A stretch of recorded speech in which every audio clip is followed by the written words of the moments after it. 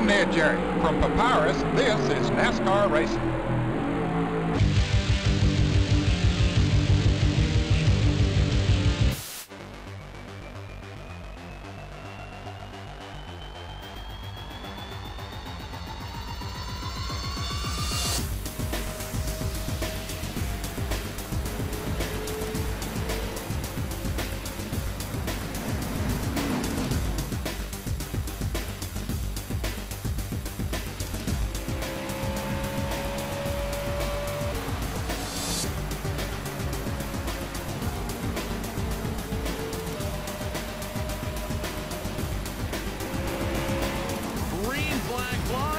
The NASCAR Peak Antifreeze Series, powered by iRacing.com, has officially begun.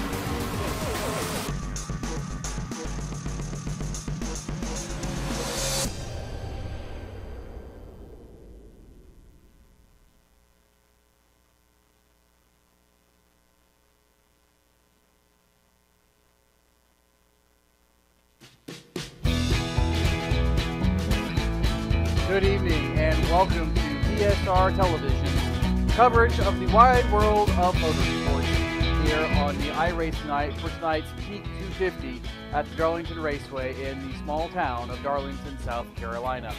You can see there are 43 cars ready to do battle here today for one of the most grueling races on the entire NASCAR Peak Antifreeze Series schedule. It will be a long day of crashes, a long day of endurance, and at the end of the day, somebody will walk home with a large trophy and a possible championship check worth over $10,000. My name is Tony Stevens. Joining me in the booth momentarily will be Joe Cortez as we cover tonight's action at the Peak 250, the Peak Southern 250 here at the Darlington Raceway. Coming into tonight, there is a championship battle on hand between drivers Kenny Humpy and Ray Alfalla.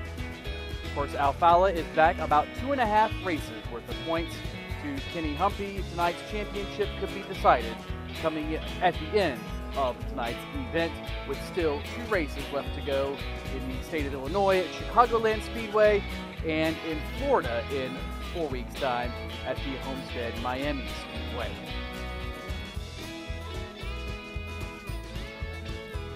Anyway, back to the normal style of broadcast. We got into the throwbacks here. A couple of big stories coming into tonight. We do have the dynamic track set. The new physics brought to you by iRacing. It's going to be a very, very different race from what we've ever seen before, and going to be very fun, no doubt, and very interesting. This could be a whole new ball game once 250 miles are complete tonight. And of course, you'll notice a lot of throwback schemes, all kinds of inspirations from racing uncles to racing foundations to racing pioneers to throwback finishes at Darlington. We'll see a lot of them over the course of the night. Thanks for joining us. The cars get ready to go to the grid, and Joe, it's certainly going to be a fun one here tonight.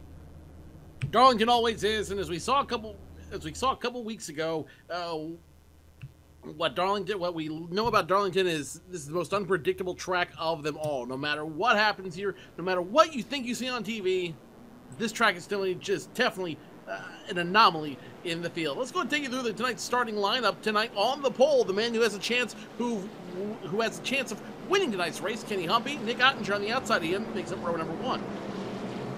Matt Busa, Corey Vincent, and Patrick Crabtree will make up the top 5. BJ Sturgis, Brad Mahar, Ray Alfalla, Brad Davies make up your top 10. And it's Justin Bolton, Casey Tucker, Cody Bias, Tyler Hudson, and Alan Bowes starting 15th. Alex Scribner, Adam Gillen, Ben Burmeister, Taylor Hurst, Ryan Lowe, your top 20. Rob Ackley will be in the number 22, Alex Warren in the 82, Shane Doherty, Brian Blackburn, and Tyler Laughlin in the 25th. 26 through 30 are, in this order, Brandon Schmidt, Chris Overland, Kevin King, Andy Fash III, and Brandon Bowie. David Rattler, Landon Harrison, Tyler Hill, Jake Sturgis, and Michael Conti make up the next handful. Nathan Wise, Timmy Volan, Trey Eidson, Brian Day, Danny Hansen, and Steven Gilbert round out the field of 41 tonight as the pace car gets the heck out of the way to let these guys do what they do best. Kenny Humpy won here 2 weeks ago in the B Series. Can you win your win? All the marbles are on the line. Green flag flies for the first of 183 laps around this iconic track, and Humpy's nowhere to be seen. Yeah, very quickly, Kenny Humpy on the jump. In fact, he's out a good 10 car lengths over second place. Nick Ottinger running one of the throwback schemes here tonight. We'll talk about some of those as we continue on here this evening. But this race, Joe, a long, grueling marathon. 183 laps makes up the 250-mile distance of the peak Southern 250 here at the Lady in Black, Darlington Raceway. And very quickly, again, the entire field single file for the most part. It's simply about racing the racetrack here, not racing the competition.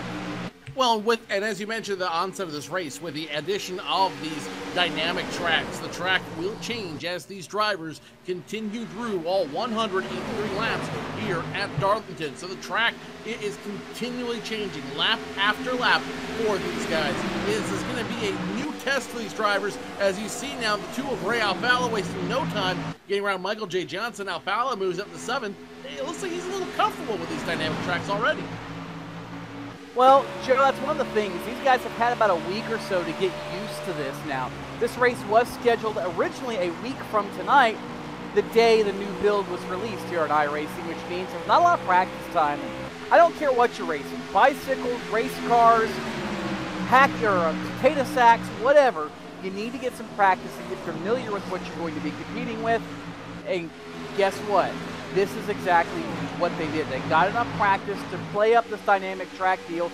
And what this means, Joe, is now we're going to see the groove move around over the course of the night. We're going to see the car's handling change, not based off of how you burn the tires off, but based off of things like where the rubber is out on the racetrack, where the cool spots and the hot spots are on the racetrack. So you're going to see cars moving maybe on the bottom of turns 1 and 2 at the halfway point of the race, and then back to the top. We really don't know. It's a big question mark, but it certainly is one I think a lot of drivers looking forward to trying to tackle here tonight.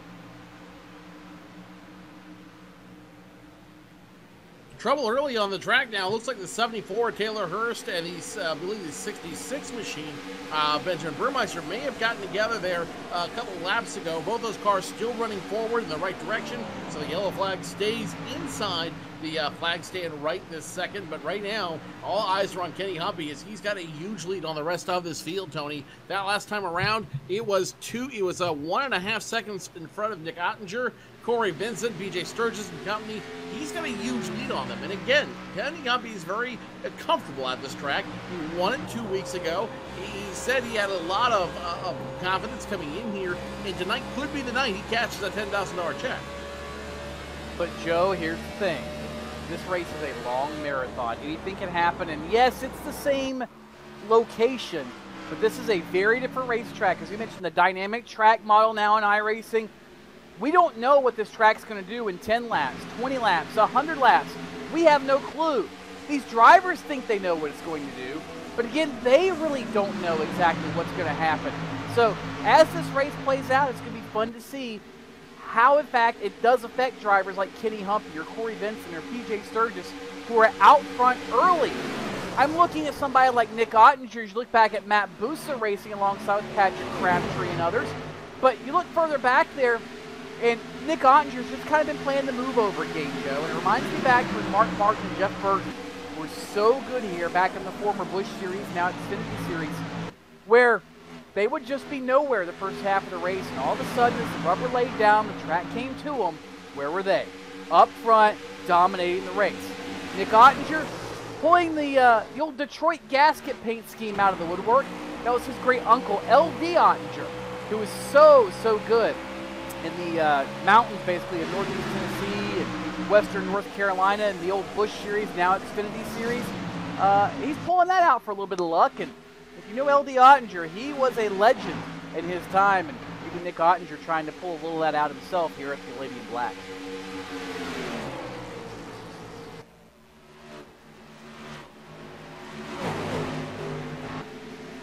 You can never have too much luck at the Lady in Black, just because, again, now we have problems with the track. Car 15, that's Patrick Crabtree. Looks like he's able to almost lose it off of turn number 4. Able to save it, though, and now he got more trouble on the track. Ryan Lowe just about ran him over when he came back up into the groove, Joe. But luckily, he was on the binders, very quickly avoided the incident, and we will continue on under green. But a lot of near misses so far here early. And There were a couple of drivers, Joe, I know in private conversations that said they just could not get a hold of this thing, this new dynamic track model. In fact, one driver who, his name I won't mention, he's not in the field tonight, but he has been a NASCAR Peak Antifreeze Series driver for the last few years. He said, after 10 laps, I'm just wrecking loose. No matter what I do, I can't keep the right rear on it. So there's a bit of a learning curve here, Joe. And again, it makes it very, very interesting to see how it all plays out as Alan Bowes now having some problems in his number 21 trying to keep the thing between the walls. Yeah, he made contact going into turn number 4 with Michael J. Johnson in front of him, and it looks like in the 05, Ottinger had some problems last time around. He was down low coming out of turns number 1 or 3 and 4, but he will rescue it. He will be going back to the right direction. He drops from 2nd to 7th in a matter of a couple laps there. In turn number 4, I want to pay particular close attention to that turn number 3 and 4, especially transitioning out of turn number 4. When we raced this track 2 weeks ago, that was a part everyone seemed to have problems with. And if you didn't cause a big wreck out of that turn, you definitely had a situation where you were potentially spinning it or getting loose or end up in the inside wall as coming out of turn number 4. So if we're going to see trouble tonight, we're going to see it right there. And Joe, problems for Ryan Lowe. He got loose coming out of turn number 4. Did not have a spot to slide up in line, and he's been running the apron the last almost full. I mean, whoa, watch out, Brad Mahar. Hard spin for Brad Mahar here in the front straightaway, but we will stay green, Joe. And that's a tough break for Brad Mahar. Brad Mahar, we stay green, even though Brad Mahar went basically tail first into the inside wall of the safer barrier. Taking a look back at that incident, it looks like he just hooked it out of turn number 4 and off the 27, the nose of the 27 machine that belongs to Cody Bias. Mahar will go spinning around, goes tail first into that safer barrier, and even if he's able to rescue that car, he's going to have no downforce as a result of that tail end being basically destroyed on that car. So Mahar, count him out for the night, because I don't think there's a whole lot he can do now to salvage his evening. He is going to need a lot of help, no doubt. As hello, watch out, a little tight there. I think we're in Cody Bias's car there, and that was just about not so pleasant. But Joe, that's part of the nature of Darlington. This racetrack was never meant to be run the way that it's currently run. That banked part we see that everybody races on now, that was originally meant to be the safety apron. That was only a couple of lanes wide. They were supposed to race down the flat part, Joe. But we see how that did not work out. And there's a lot of, speaking of going back in the day and looking at the history of this racetrack here in Darlington, we mentioned at the outset a lot of vintage-type schemes or vintage-inspired schemes on the racetrack. The first one of which is number 2 of Ray Alfalla. He is one of 2 Wendell Scott inspired schemes on the racetrack, and that car, pretty much same font, same colors and everything, as one of Wendell Scott's red number 34. We always think of him in the blue car, but he did run a red one for some events, and that's the one Ray Alfalla is running here tonight. And isn't it a great looking car? Wendell Scott Foundation, a proud partner of Ray Alfalla's team. And you know there's nothing more he wants to do than get that car into victory lane. And last time around, he was the fastest car on the track, and he's starting to pick up time on Kenny Humpy. Humpy, though, however, has led the first 19 laps of this event. We'll come to lap number 20 when we hit the start-finish line. And the team member is really going to be the car to beat here tonight. And you know Ray Alfalla wants it. The question is, does he have enough in the tank to make it happen? Long way still to go. And of note, if you're an Alex Warren fan, he's bounced it off the safety barrier. One of many Darlington's stripes already here tonight. Next car further back that has one of these vintage-type paint schemes. We mentioned them already, Joe.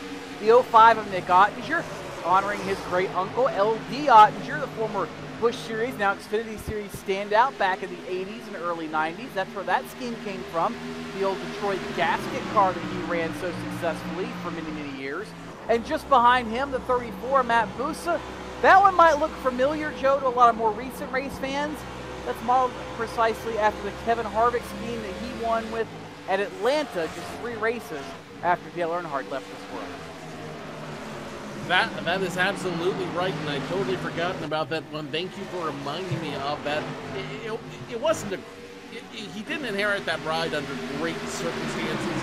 but you see what he's been able to do with it, and you see what he's been able to do with the opportunity. And sometimes that is half the battle here in racing, is having the opportunity to show what you have. And you know, several years later in a championship, I'd say he's all right for himself. Certainly has. Another car a couple further back, the 39 of Michael J. Johnson. That car modeled after one of his very first rides in the NASCAR Peak Antifreeze series, so not quite as familiar of a throwback, but it is one nonetheless. Casey Tucker sporting a little bit of a vintage-inspired paint scheme on the 28 car. And you go a little further back, we mentioned the Wendell Scott automobiles. Well, the 33 of Brian Blackford, it's modeled after the more traditionally thought of Wendell Scott car, the blue one with the number 34 on the side. Also partnered with the Wendell Scott Foundation is Brian Blackford and Slip Angle Motorsports. You see Blackford running in the 16th spot in that paint scheme. Very vintage, very classic look. And look just behind him, Joe. That car has had such a history here at Darlington, as we have a battle for second now. PJ Sturgis all over Corey Vincent, or check that, that's actually Kenny Humpy. Now has Corey Vincent all over his back bumper. We'll keep an eye on that really quick. But Kevin King as well, sporting that vintage Ricky Craven paint scheme that won here in the closest finish in NASCAR history against Kurt Busch. What was that, a decade ago now? Plus or minus. We'll say it was a decade, plus or minus. As you take a look at the 29 machine here riding around on the track in just a moment. I'm sure we can get our cameras around that. Meanwhile, back around the track, lots of battles starting to brew. As we mentioned a moment ago, Kenny Humpy, Corey Vincent, first and second. Ray Alpala, PJ Sturgis, third and fourth. Brad Davies and Justin Bolton now starting to come together for position number 5. And now a battle for position number 7 that's going to be ended very, very quickly as Cody Bias gets around Alan Bowes, Tyler Hudson on an island by himself. Tony, this is starting to almost look like a super speedway race where you have packs of 2 battling amongst themselves for position. In a way it is, Joe, but in a way it's not. Why do I say that? I've been looking at the stopwatch, and to quote our opener and the Honorable Ned Jarrett, looking at the unofficial stopwatch. I always love to use that line on the broadcast, but nonetheless, looking at the scoring and looking at the quote unofficial stopwatch, Kenny Humpy has been slowing down, relatively speaking. Drivers like Ray Alfala and others have been picking it up. I know what you're thinking. Wait, what? Yeah, this is all part of that dynamic track model, Joe. You can set your car up to be faster on a more rubbered up racetrack and try to keep up with the racetrack over the course of the day, or you can simply let it go as it is and then whatever happens, happens. But as this racetrack changes, these teams and drivers are going to have to stay on top of it, Joe. And we're going to see a lot of comers and goers, I think, especially these next couple of races this season, because of the fact that they have yet to get a 100% full grasp on what their cars will do at the end of a 250 or 300 mile race. Well, when you consider how this dynamic track is going to change everything, you're absolutely right. It's going to change how drivers and how teams prepare for the race, for different tracks, because the track will change throughout the entire series of the race. So this new update that iRacing has finally thrown out to these drivers, it's going to create a new level of challenge and a new level of reality for this for each of the drivers out here. So again, it'll be something very fun to watch. And just as quickly as Corey Vincent has reeled in Kenny Humpy, it's almost like Kenny Humpy has picked up an extra gear or something here, Joe. Car doesn't seem to be quite as stable as we've seen in races past, but he's still fast enough to stay out in front of the field. And it makes me wonder if now, maybe with this dynamic track surface model, if you can, in fact, conserve more tire than maybe you could before and use that to your advantage. These are all question marks we're having to answer, but very intriguing to see how this is all playing out. As we ride in car with the 58 of Kenny Humpy, who has led all 31 laps here on the track there's a lot of unanswered questions that we're going to get answered tonight as a result of this first official NASCAR Peak Antifreeze Series powered by iRacing race on the new track style at Darlington. And Tony, frankly, this couldn't come at a better time for all these drivers. You have a new track, a new model, at a very difficult track that really equalizes the field a little bit. Everyone comes in with the same exact handicap. They don't know how the track is going to affect everybody out there, and thus it really is anybody's race, despite the fact that Kenny Humphrey has controlled the first 31 laps of this race. Exactly right, Joe. And I think this works out well, too, because I know one thing iRacing worries about. These teams, these drivers put in a lot of hours, a lot of manpower, and a lot of effort into getting these cars right, getting these setups dialed in. And the way the championship is playing out, yes, this is a great feature they've added to the service, but I think it's something that they have been very reluctant to do until a championship is either not going to be decided by it or is already decided by it. And basically, we're at that point. Kenny Humphrey, I think we figured 3 weeks ago, had to gain about, 35 points roughly, assuming that Ray Alfala got maximum points at every race. If the race ended as they run, guess what? It's a no-brainer. Kenny Humphrey clinches a series championship. So I think this is very well timed by iRacing as well. It's not going to affect any of the major championship battles, and it basically gives these guys a chance to test who are solidified in the top 25 for the course of 2016.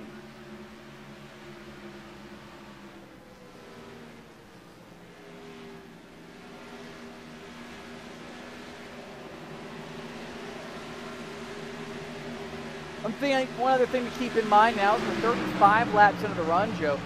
This track, the leaders have already fallen off nearly 2 seconds a lap. Let that settle in. 2 seconds a lap from what their fastest lap of the race was. So not only are the tires degrading, the racetrack is changing, and again, Joe, I wonder, will this new dynamic surface model lend this league, this series, to a little more conservative driving to keep those tires under you over the course of a longer run? So when that track rubbers up, it's not as grueling on the tires, or what exactly is going to happen. But very, very significant tire wear just 36 laps in, Joe. 2 seconds a lap slower. That might account for a lot of the juking and jiving and sideways driving we've been seeing.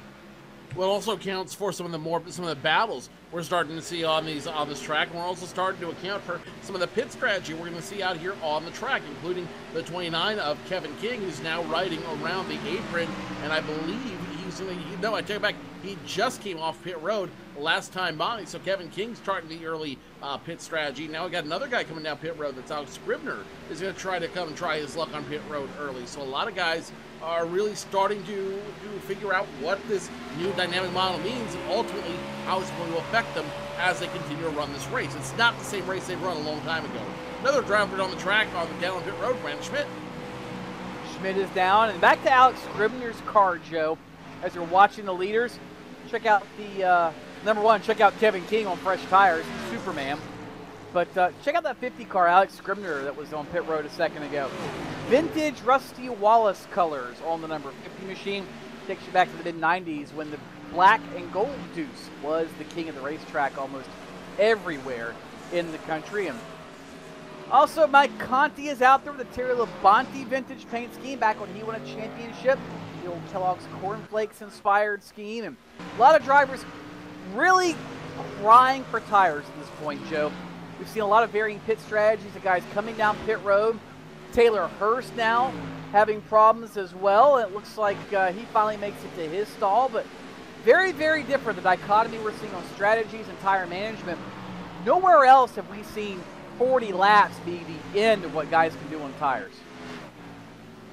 No, I don't think so. And if that is the case, then we're going to have a very, very long race in front of us, Tony, just simply because these guys have been coming down pit road multiple times tonight with the sole intention of getting tires in a full load of fuel in this machine. The 66 event Mermeister will come in this time around. That's indicated Kenny Humphrey now has to deal with some lap traffic in front of him. Brandon Bowie, Alex Warren in front of him. Ryan Lowe also in his crosshairs as well. Great news for Corey Vincent, who's now cut that gap between them and is maybe about a car length, maybe two, between those two cars.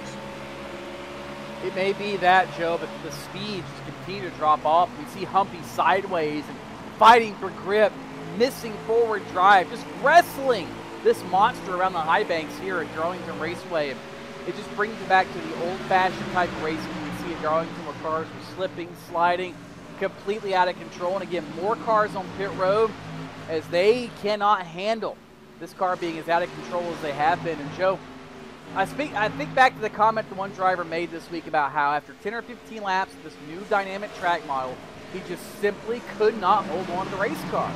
And it makes me wonder if these drivers that have either real-life racing experience or have ties to real-life type data on these race cars on their teams, if they will not be the ones that excel, at least the first few weeks of this, because those people know what a racetrack generally is going to do, how they're going to have to set a car up to try to affect it, and a lot of those other variables still are in play. You can practice as much as you want, Joe, but there's no substitute for running 250 miles with 43 cars on a mile-and-a-third racetrack like Darlington. I'm going to agree with your statement right there. As you saw Kenny Humpy get passed by almost lapped car check that. That's the 24 machine of Nathan Wise. Nathan Wise is at a tear right now, and he's going to stay on the lead lap by getting around the 58 of Kenny Humpy. You've got a point there that, yes, someone who has track time and has track experience, they're going to have an advantage under this model because they will be able to react accordingly as this track changes. But that now being said, when you have so much wisdom, we have so much knowledge in brain trust like the team, or you have brain trust like Slip Angle Motorsports. There's so much knowledge about this simulation and everything it does and doesn't do that there's a bit of, I'm sure, I've got a feeling there's a bit of a how do you want to call it? A equalizer, if you will, as Kenny Humpy now gets ready to come down pit road, getting sideways. Not a good look for the points leader. Missed pit road nearly to Kenny Humpy. Came in a little too early. Nick Ottinger got by in the number I almost said the number 2. Or check that, was Ray Alfalla. They got me all confused, these new paint schemes. Ray Alfalla got by in the number 2. So he'll pick up a spot or two on Kenny Humpy. That's good for Ray Alfalla's very slim championship hopes. But looking at the laps, Joe, I'm wondering if Humpy and others are not trying to stretch this race to run about 45 to 46 lap segments. If you're able to do that, you should be able to make it on 3 stops. I think that's the strategy Humpy's on. I believe that's the strategy that most of the front runners are on. Matt Busa is in as well on his number 34. Ray Alfalla down and away on his Ford. Service is now complete, and he'll get a huge advantage. Now, the next thing that's going to happen, Joe, we're going to see all these drivers who pitted for fresh tires cycle back around and more than likely be ahead of the leaders once they all cycle around. Question is, how much further ahead and how much slower will they be once it cycles around? Comers, goers, lots of pit strategy. We are not going to know how this race is going to play out until we get down to the very end tonight. Absolutely not. As you watch the 57 machine in the box pitting, that is PJ Sturgis. He will get down on pit road cleanly, and that is a big wild card right here. That is a $64,000 question, is what's going to happen when old meets new. It's something we talked about earlier in the season when guys talk about and manage different pit strategies. But the thing that excites me the most about this is that now it really means something. Now it really has a huge effect on the cars and on the drivers. And, you know, this is a situation where they're going to now have a chance to really show what their strategies can do as they make it around this very odd-shaped, it's egg-shaped Darlington track. And again, Joe, remember, just because the car can't hang on the first stint doesn't mean it won't hang on better the second, third, fourth stint on older tires. We don't know. This dynamic track, might look already at these corners. When we started, it was almost the same color as asphalt. Already, the track is getting blacker and blacker, almost like the old days when it was covered in bear grease and it earned the name the Lady in Black. But this track is rubbering up. It's changing. These teams and drivers are having to stay ahead of it to keep their adjustments on point to stay as the fastest horse in this town. So far, Corey Vincent is the quote-unquote fastest horse in town, but look already through the running order. Kenny Humpy, who led the first, 40-some laps, being scored 12th. Ray Alfalla, being scored 8th. Now, mind you, people are having to cycle around and do different things, but it's amazing how already this dynamic track model has shuffled the field in just one round of stops.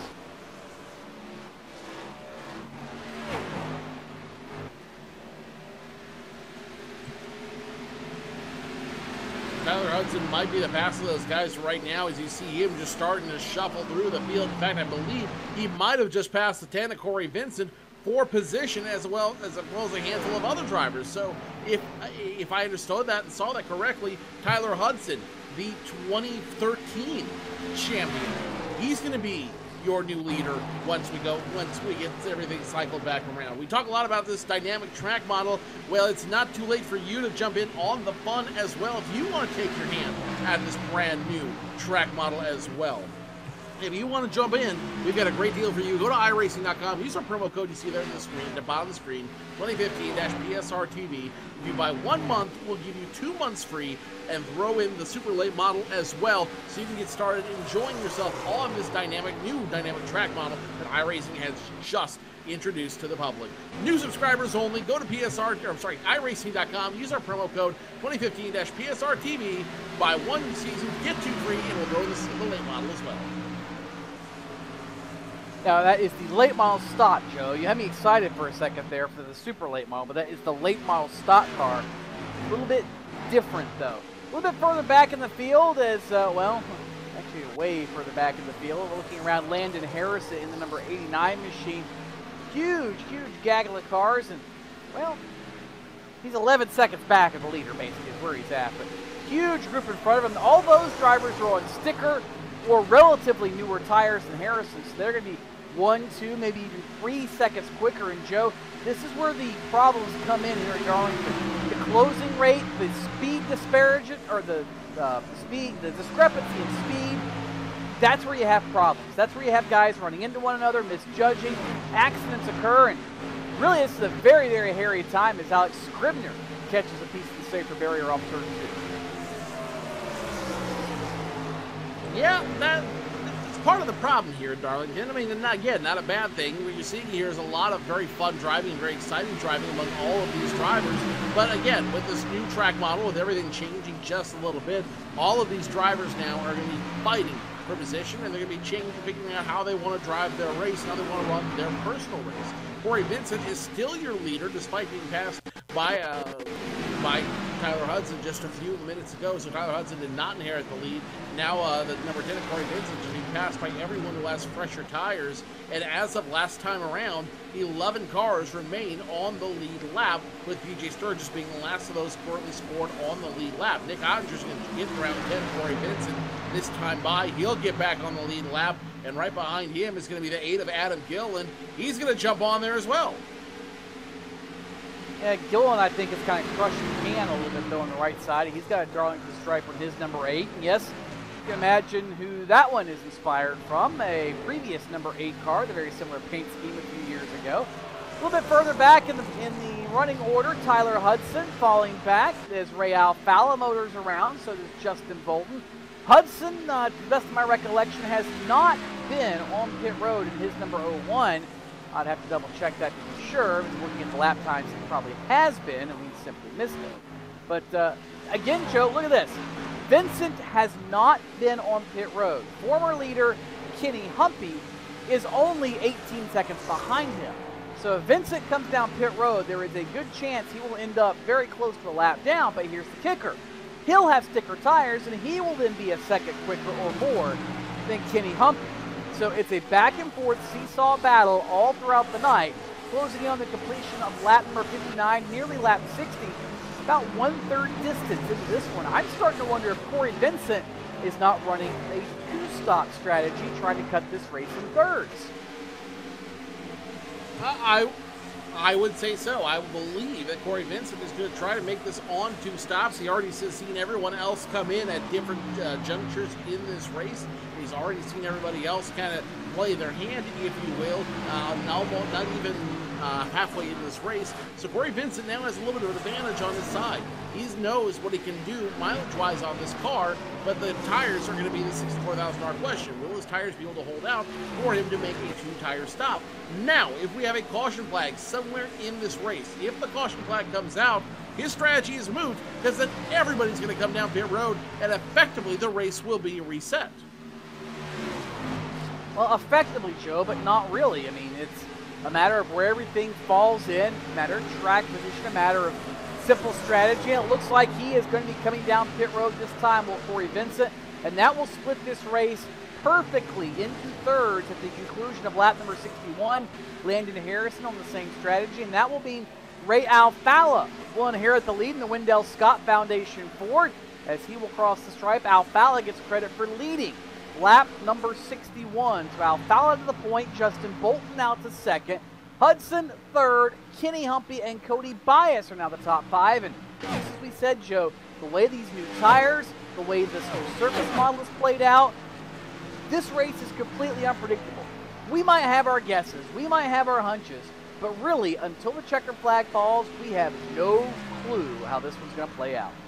Absolutely not. As you see Corey Vincent there come into attention for his crew. It'll be a four-tire stop, full tank of virtual Sunoco fuel on that 10 machine, down and away. Corey Vincent gets back on the racing surface. Excellent stop for the 10 team. You're absolutely right. Nothing ends until everything ends. And as Yogi Berra once said, it ain't over till it's over. Now problems with 82.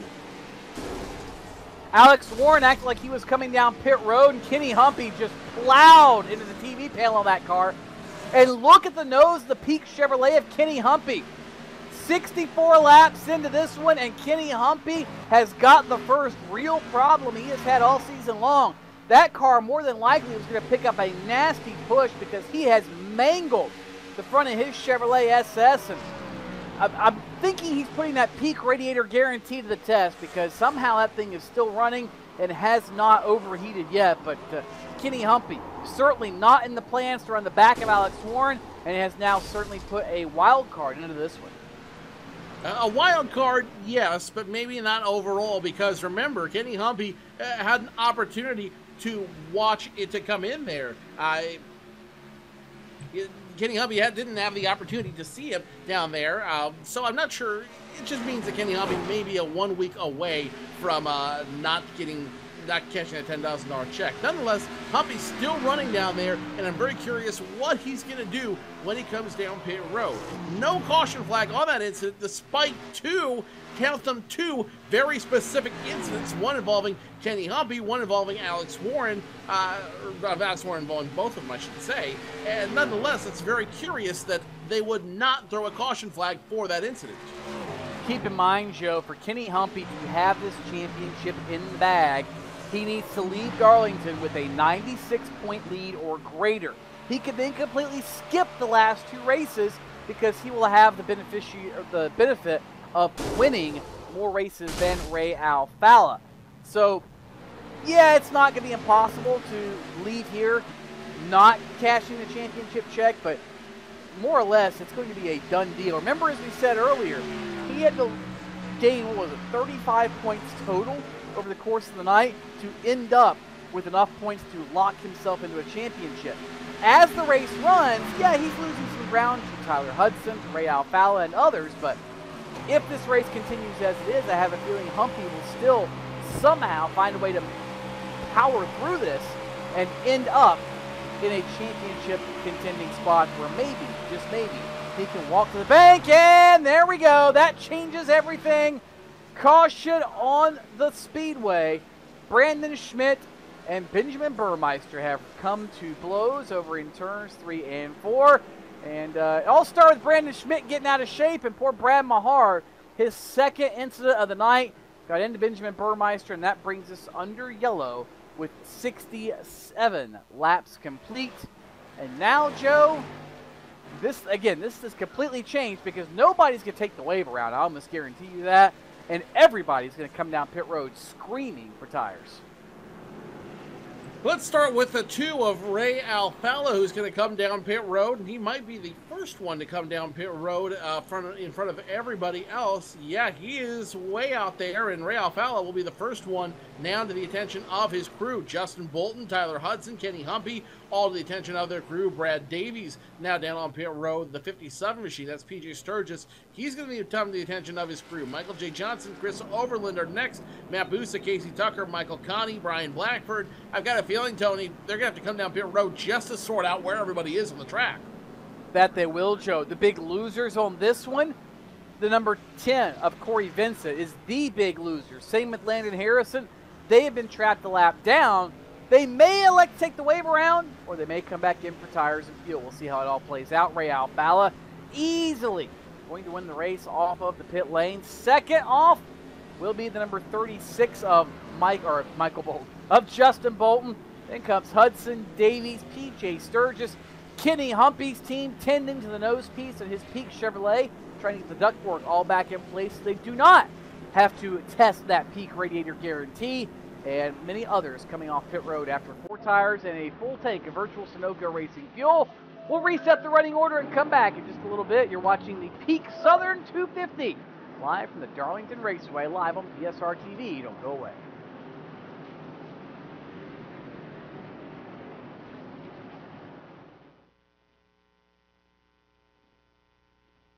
Sorry, guys. I never would have thought making duck calls would have stirred up this much excitement. No kidding. You got them coming up here. Shortcut time! That's what I'm talking about.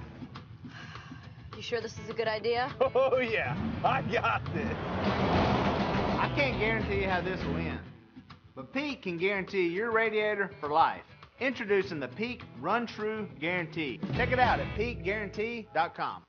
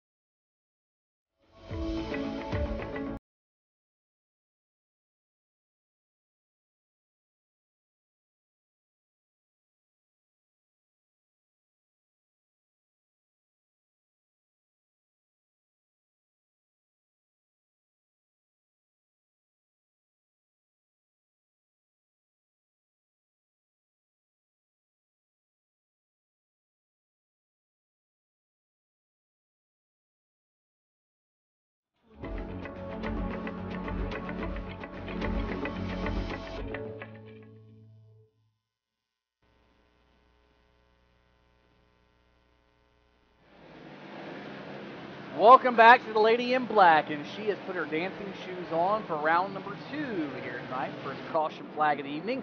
Getting ready to be rescinded from the flag stand. Ray Alfalla, Justin Bolton, Tyler Hudson, Brad Davies, Jay Sturgis are the top 5. A lot of stories after that caution flag flew, one of which championship contender and leader Kenny Humpy. He is back in the 21st spot. Alfalla off turn number 4. Will take the green flag and jump to a huge lead on the get-go. Behind him, Joe, they are side by side for second. They get it quickly sorted out before they get to turn number 1, as does the rest of the field. Very hurriedly, side by side, dwindles down to single file as they work their way off turn number 2 and down the back straightaway. Hudson looking on Bolton, but nothing there. Last thing you want to do is bring another caution out. As we've talked about all throughout the season, yellows beset yellows. And the last thing you want is a whole spree of yellow fever on the track, which is why everybody is running conservatively. Everyone's running single file. And despite that short little battle between Tyler Hudson and Justin Bolton for position number 2, really everyone here running very single file, very clean around this track. Very smart move by the drivers, if I say so myself. Well, Joe, every veteran of racing will tell you the key to winning at Darlington is not to race the competition, but simply to race the racetrack. If you do that and make it to the end, then you might have a shot at success here at the Old Lady. And there's a reason this track has earned the nickname. I can stress earned. Too tough to tame. Very unique geometry on both ends of the racetrack. Very, very narrow racing line. It rewards veterans, it rewards patient drivers, and it rewards drivers who can roll with the punches, so to speak. Whether that's running the back of somebody like Kenny Humpy did and trying to make up ground from there, whether it's simply trying to hit your mark lap after lap after lap like Ray Alfala's been doing. Darlington is a very temperamental woman. Kind of like most women, for that matter, to be honest with you. But nonetheless, very temperamental, very much an old school style racetrack where it's difficult to get around and you've got to be perfect in order to be there at the end. You have to be better than perfect. You have to be on point all race long. You cannot have a lapse of concentration at all around this track. You have to be able to concentrate all 183 laps. Otherwise, you know, you're not going to be in a good place at the end of the race. Couple of housekeeping notes. If you're a Brandon Schmidt fan, black flag on number 3 for passing before the start-finish line. He'll come down pit road to serve the penalty. And Brad Mahar's car has been emitting a bunch of smoke the last few laps, running around the apron at a very reduced speed. So his Toyota is not long for this world either, as we continue on here at Darlington. One driver I want to call a little bit of attention to here tonight, who's having a stellar run compared to where his season has been so far. The 39 of Michael J. Johnson started in 6th. He has been in the top 10 all night long with that throwback to his original iRacing Peak Antifreeze Series paint scheme. Having a solid run. He's even got the onboard camera with us tonight. And always good to see these guys have encouraging runs like this. Of course, Johnson, very, if memory serves me, involved with the Gale Force. And they've had some fun whenever they've been out, doing some karting events and things like that. And pretty good wheel in the real world. And looks like now we've added these extra realistic options, to, well, not even options, extra realistic features to iRacing. The real drivers seem to come out. One driver's going to have a lot of problems for the rest of this race with Brad Mahar. You have to remember, he was involved in that very first incident tonight where he backed into the safer barrier on the inside wall. Heavy smoke started pouring out of that 13 machine about a lap ago, and now he's on pit road doing everything he can to try to get that car back on the track. I don't think it's going to happen. I think Mahar's day is done. Looking at Chris Overland and the 57 of PJ Sturgis. That battle's starting to tense up just a little bit. In fact, in the middle of that too is the 28 of Casey Tucker. Well, check that. Casey Tucker is not in the middle of that battle. Thought I saw him up there, but did not.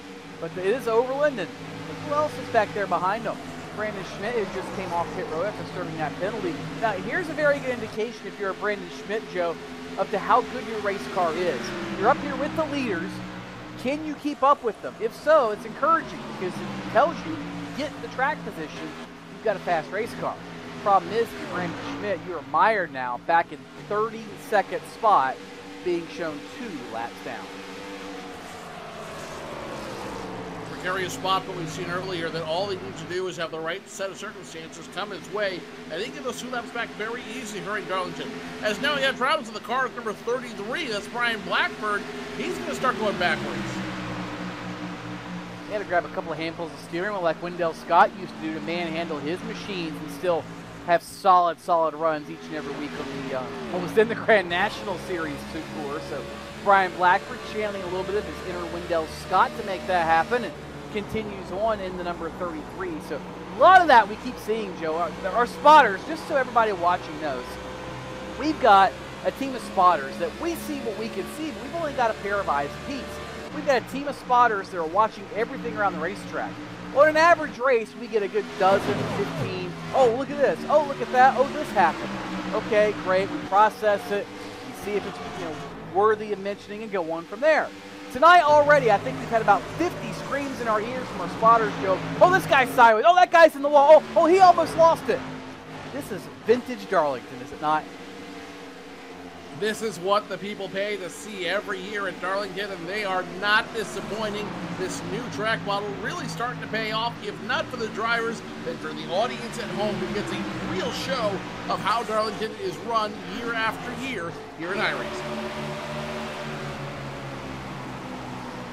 So to cap up, if I can talk, that would help. To recap everything up front as we're slowly closing in on the halfway point. Lap number 92 is only about 8 circuits away. Ray Alfalla continues to lead by about a second over Justin Bolton, Tyler Hudson, Brad Davies, and PJ Sturgis. And looking at the Terry Labonte throwback scheme, that is Michael Conti in a Peak Antifreeze sponsored entry. You'd never guess it, would you? But he's got the blue depth on the hood, the Peak Antifreeze down the side. Whoever did that design did a fantastic job, Joe. They integrated the same type of fonts. They integrated the same look on everything. For being a completely non-serial-based sponsor, I must say that is a very, very well-done piece. And props to Peak as well for letting some of these artists that design these cars have some freedom like they did with Michael Conti's machine. Well, it's no secret that a lot of painters use the iRacing sim to kind of get a feel and look of how a car is going to look when it actually goes to the track.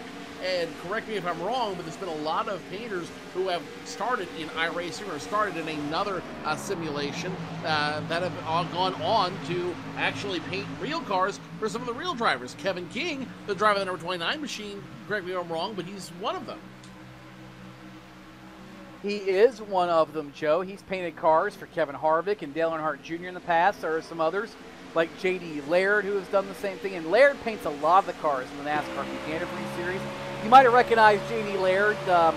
Some guy named Dale Earnhardt Jr. ran one of his cars a couple years ago with the Mountain Dew Camp sponsorship. So, you know, you might have heard of it. You might have seen it. But no, Joe, there are a lot of teams and drivers and painters that find inspiration on the iRacing sim, and that's one thing I love about the iRacing community. It's just like the real racing community in that there are specialists, so to speak, in everything.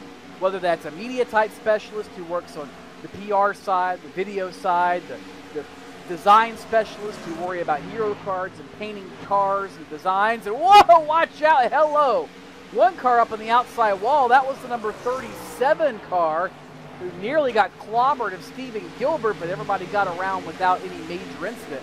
But there are just so many specialists, Joe, and we talk about that. There's crew chief specialists, and spotters, and drivers, and it really is a microcosm of the motorsports industry as a whole. And certainly props to everybody here for doing their due diligence on whatever their specialty is.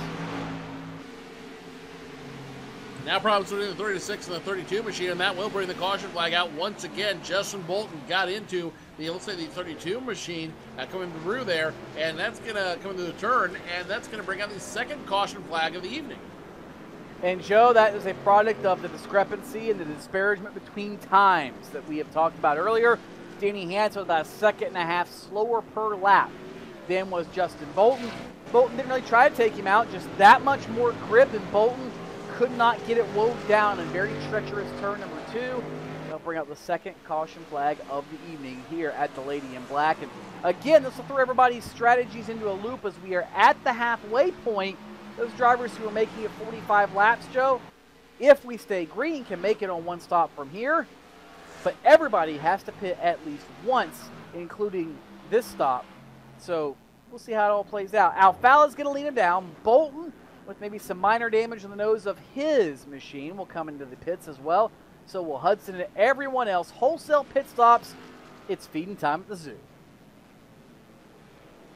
Still a two-stop race, but let's see if we can get one of those knocked out here, as Ray Alfalla will lead the entire, or most of the field, I should say, down to the attention of their pit crews. You see the 0-1 of Tyler Hudson ducking in. Justin Bolton will duck into his stall, and there goes the 2 of Alfalla. No surprises here of what he's looking for. Should be 4 tires and a full tank of fuel. The right sides go up on that machine. Left sides will go up accordingly. The 4 tires will go on that 2 machine, and it'll be down and away. The question is, who's going to win the race off of pit road? It should be the 2, but stranger things have happened. The Alfalla will be off first, and it'll be the 0-1 of Tyler Hudson nosing out the 36 of Justin Bolton for position number 3.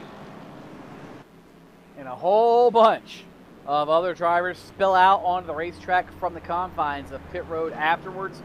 And we'll get it all sorted out here in just a little bit. Of note, Kenny Humpy, the championship leader, still on pit road, fixing the nose damage that he incurred 2 runs ago when he ran smack dab into the back of Alex Warren on the back straightaway. So it looks like Kenny Humpy's night. This is the big hiccup, but he had such a comfortable point lead coming into this evening. It really should not affect the championship one iota, to be 100% completely honest with you, as the pace car works its way off turn number 4. And that means we'll take another quick break here from the Darlington Raceway. You're watching the Peak Southern 250 from the Lady in Black. We'll be right back.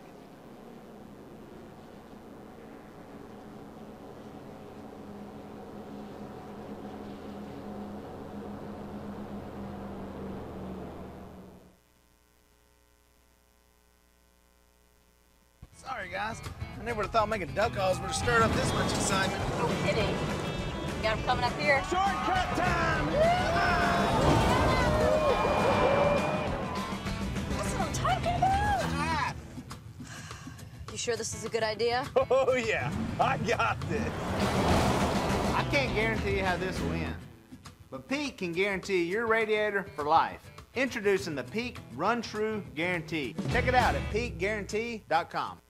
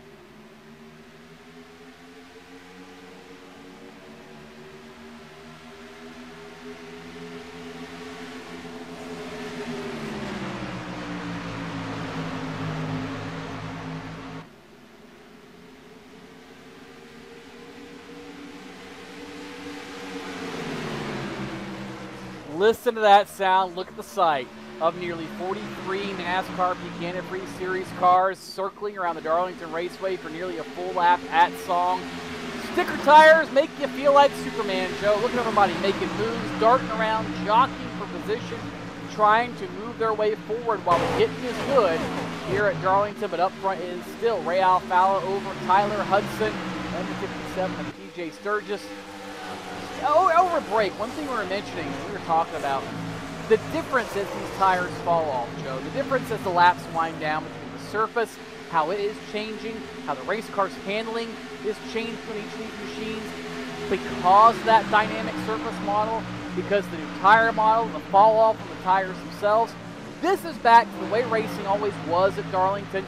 You weren't stuck to the ground. You weren't in a single file train.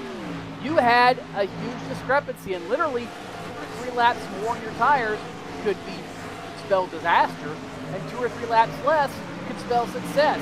It really, really was a 3, 4, 5, 6 second drop off in lap times because this place was so abrasive and so greasy. You're absolutely right. Again, you're seeing the dynamic track now at work. If you didn't understand why this dynamic track was such a big deal for iRacing, you are physically seeing it now in front of you as the track changes, as the cars change, and you're really starting to see what this sport can become. Earlier, Tony, you talked about everyone having a specialty, having a job on this crew that goes beyond setting up the car and driving it. You're really seeing the next evolution of this sport here with this new change, because now it goes beyond, okay, I can set up a car. It now goes into, now that I set up the car, what do I do with it as we continue to run with 83 laps, 84 laps left to go. And it really puts a lot of guesswork into it, Joe, because if you have a race, let's say, with 10 cars, the track will not change as much as, say, a race with 40 cars. So you can test as much as you want, you can get as much of a data set as you want, but you really don't know 100% how the race is going to play out until you're on the racetrack. So it keeps you guessing. There's no more, all right, I put this setup in, I run the same setup all race long and win. Yay. No. As the race goes on, you're going to have to tweak the track bar. You're going to have to add some wedge. You're going to have to make a tire pressure adjustment. You've got to do things to keep up with the racetrack. And that, I think, is what excites most of these teams and drivers and almost everybody on this service so much. It's the fact that now it's no longer your quote-unquote video game. It's not one thing as problems for Nathan Wise in the 24. He catches a piece of the safer barrier. And I think Nick Ottinger caught a piece of it too in the Reen Camry.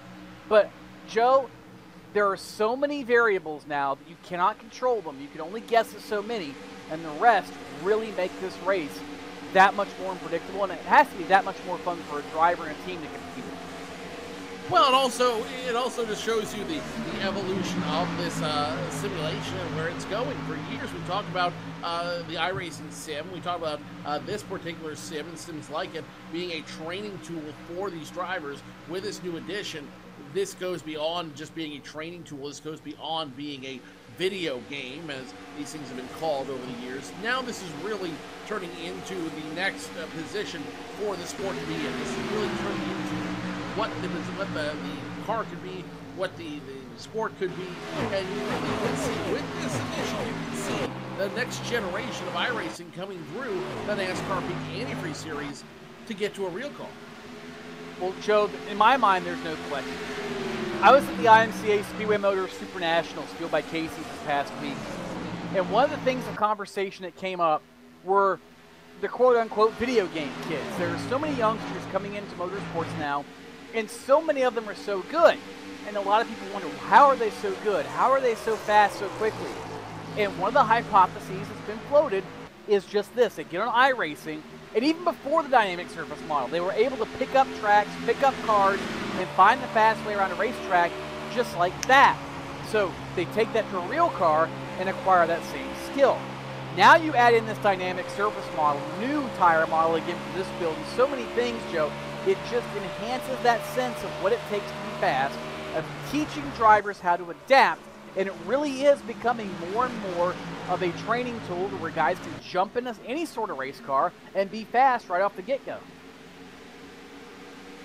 You've got a great point there as we watch a 33 of Brian Blackford and a 5 of Michael Conley, last season's champion, start to get close there, and that's going to be for position number 10. To break in further in the top 10 is Michael Conley, currently 10th. The 33 of Blackford, 9th, and Casey Tucker currently sitting in 8th. Your leader, Ray Alfala, continues to dominate this field. Tyler Hudson, B.J. Sturgis, Justin Bolton, and Chris Overland, your top 5. As to your point, though, Tony, to what you were saying just a few minutes ago, I think you've definitely got something there, and I think what this really offers is an opportunity for drivers and up-and-coming drivers to get the feel of a car, understand what a car is going to do and how it's going to adjust without actually having to spend millions of dollars that are involved starting your own cup team, from building the car in the first place to fueling it every week to getting it somewhere. You want to talk about specialists, there are God knows how many in any given NASCAR garage dedicated just to making the car work every week. So this offers an excellent opportunity for these drivers to not only get that valuable seat time that will serve them well in the future, but do it at a very, very cost-effective method. Very true, Joe. By the way, if you're a Brad Davies fan, he just wrinkled up the car a little bit off turn number 2. Caught a piece of the safer barrier, and that's allowed Jake Sturgis to close in on the backup number 11. And Something else that's come into play here tonight as well, Joe.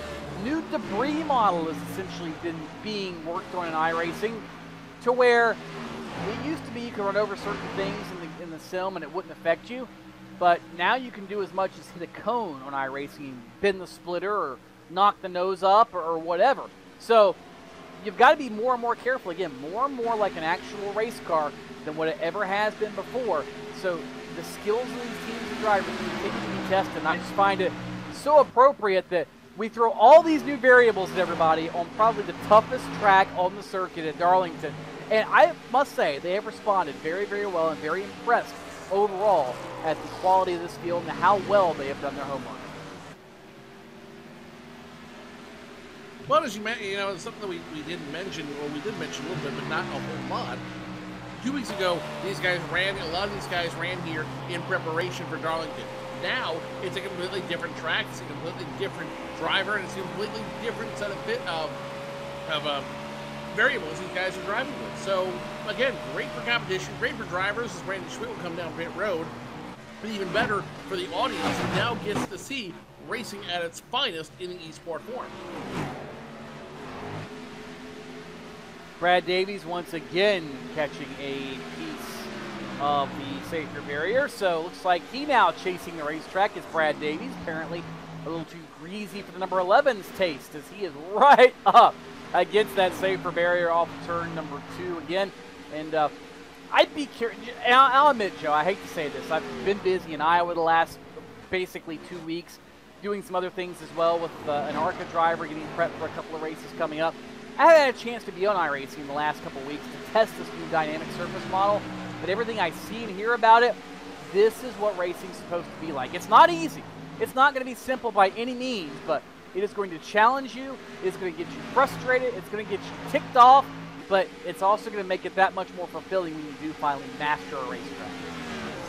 It makes it fulfilling for you and fulfilling for the fans as well, because these guys are starting to pick up fans. They're starting.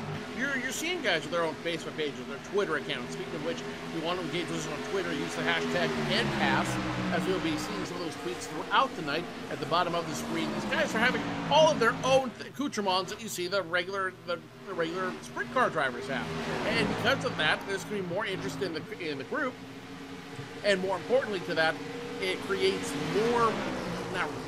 Not reality, but more connection between the drivers, the fans, and the sport. Certainly does. Corey Vincent, driver who was leading earlier, tried to make this a 2-stop race, got caught with a caution flag. Well, you guys clicked yellow a little bit ago, got 4 brand new stickers, and now he is moving back forward. He has clawed his way back to 11th. He was in the back bumper of Casey Tucker, and a few strong horses in front of Vincent, including Tucker, the 5 of Conti, the 33 of Brian Blackford. And right now, Corey Vincent, one of few drivers who's still running around the 28.9 second range. So if that trend continues, Corey Vincent very likely could be at the front of this field before it's all over with again. Nothing would surprise me at this point, but remember, we have at least one more yellow flag to run, or not yellow flag, but one more pit stop to run before we get it's all said and done with. So everyone's going to have to figure out how to come down pit road, when they want to come down pit road, and more importantly, what that stop is going to look like when they decide to take it. So with one more pit stop in the air, as we took a look at the 33 machine of Brian Blackford, he's trying to get around the 11 of Brad Davies, who's earned his Darlington stripe.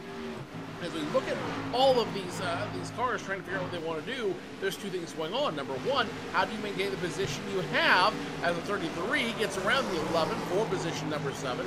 And number 2, what do I need to do when I come down pit road in order to make sure I continue my run? Benjamin Burmeister's slow on the racetrack here on the front straightaway. Looks like he'll get back up to speed, at least avoid any sort of incident. Again, Joe, we mentioned it earlier, there are spotters in our ears about every 13 seconds now going, problem here, this is wrong, that's wrong, something's happening here. And you're riding on board now with Brad Davies, number 11, and he has got himself a handful.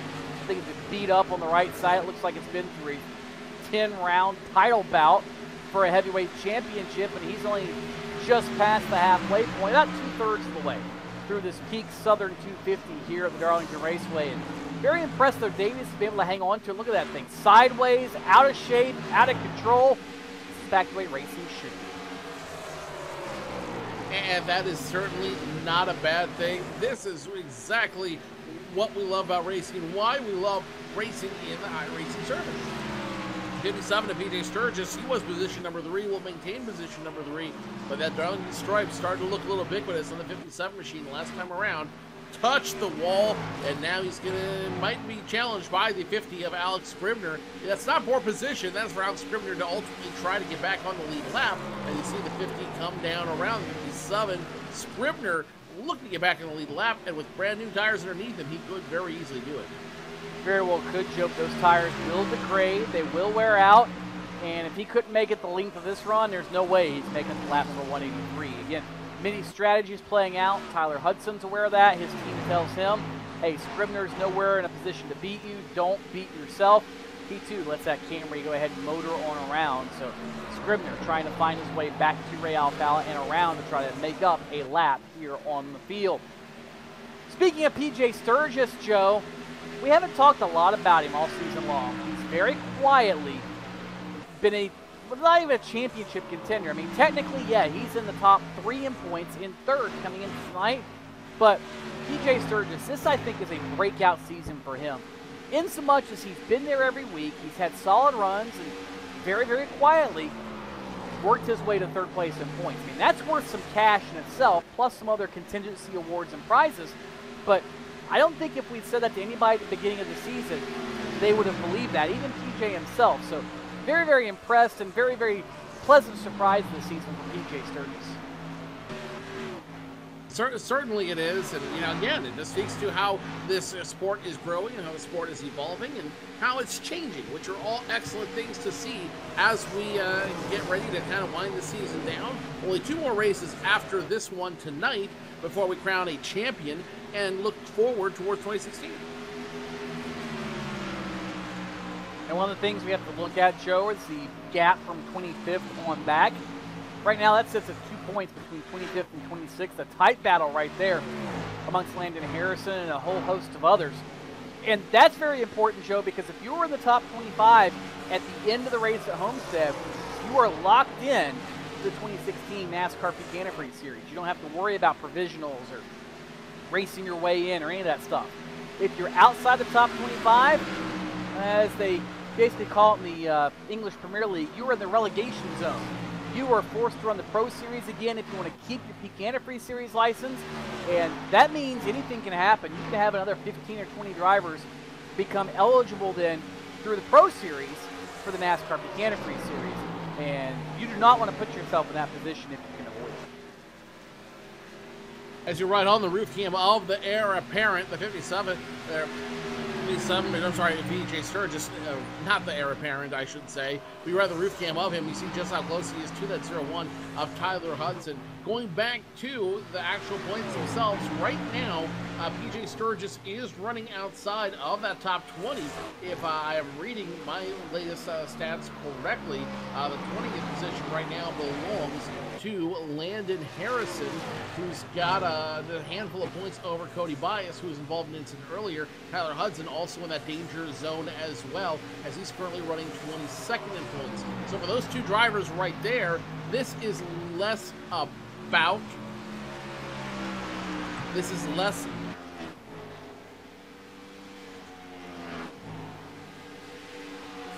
Sorry, I'm getting it's like I'm in the Boston Stadium, and I'm getting conflicting things in my headset. What I was trying to say is, it's all about, for these drivers, it's all about trying to get that top spot, that top finish, in order to get back in the top 20.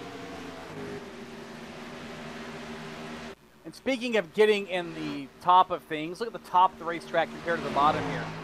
See if Ian and the guys in the production truck can pull this off. We've been keeping an eye on this, and again, this is the new dynamic surface model. On Twitter, a lot of reports, drivers saying the car is being looser and looser and looser as this track rubbers up. And there you can see it. Look how dark the groove is. All that rubber has been laid down, and basically what happens is whatever side of the car is gripping better, in most drivers' cases, while they feel balanced, they run these cars on the free side. It's the fastest way around the racetrack. So your front tires have got more grip inherently than the rears. And as it rubbers up and rubbers up, the end of the car that has more grip to begin with will exponentially increase. Therefore, the back end is waving around, and there went PJ Sturgis into the outside wall in turns 3 and 4. So it becomes freer and freer and freer, and you have to keep up with it. So as it gets darker, that's something to keep an eye out for. These race cars, at least here, at least today, are getting looser and looser. Next race here, it might be completely different, Joe. It might not get that bad. It might be the opposite. We really don't know. And again, these curveballs are what make this so entertaining. And I think iRacing really nailed it with this. It's that extra element of realism so many people really wanted. It opens up so many doors for the near future of how things could be for other types of racing and other advancements in the sim. We'll see how all that progresses over time. But this is a huge step. Nobody has ever done this in simulation the way that they have. And again, I think they simply have aced it, because you see these drivers fight these race cars, fight the racetrack, and have to adapt on the fly is just amazing.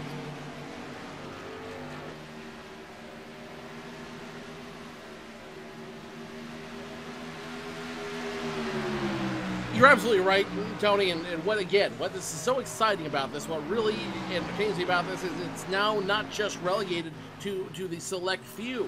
Anyone can run these tracks. Anyone who has an iRacing subscription can run these tracks, can run around and get a feeling for what these drivers face week in and week out as they run the real tracks in real life. And if you want to be one of those drivers, we've got a great deal for you.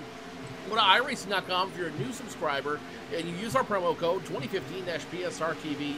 If you buy 1 month, we'll give you 2 free, as well as the stock late model, not the super late model, as Tony corrected me earlier. The stock late model, again, for new subscribers only, 2015. Use our promo code when you sign up for iRacing, 2015-PSRTV. If you buy 1 month, we'll give you 2 free, and the stock late model car. In other words, the car more similar to the Xfinity Series and Cup Series cars. That's a whole technical difference that a lot of people get really confused on. Don't worry, I work for a series where they run late model stocks and super late models. Imagine trying to tell fans what the difference is when they look so similar from the outside. Yeah, it's kind of confusing. Speaking of differences, PJ Sturgis maybe a little faster than Tyler Hudson, maybe not. Hudson pulled over to let PJ Sturgis by. And Sturgis unable to take full advantage of that, so he'll fall back in line in the 3rd spot. A little bit further back, Jake Sturgis running with Brian Blackford, Michael Conti, Justin Bolton, all right there within range.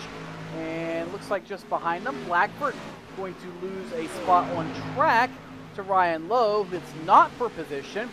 It is simply track position for that matter. And already, Joe, we're seeing pit stops begin for some drivers who just couldn't take it any longer.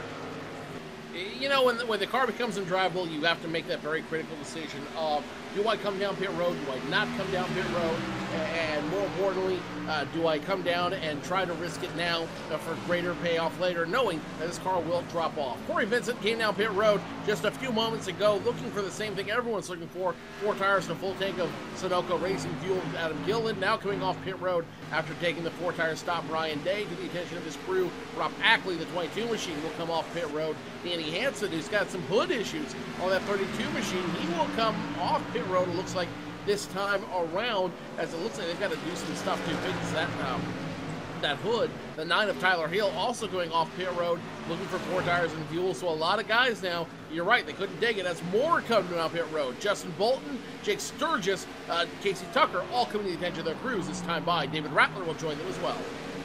Nick Ottinger is on the verge of coming down pit road. I thought he's actually being shown 30 seconds in the rear of the leader, Ray Alfala. But I'm looking back at Corey Vincent, Joe, and he's the one I think to keep an eye on. Before the first run of the race, he ran nearly 60-some laps. We know he can hang on to it. It's not a problem, as Brad Davies now peels off for service. But I think Corey Vincent is the one that's forced everybody's hand, because he is just as fast as the leaders, and he might have a shot at cycling around to the lead. Speaking of cycling around to the lead, Ray Alfala relinquishes the top spot, Joe, and he now is on pit road.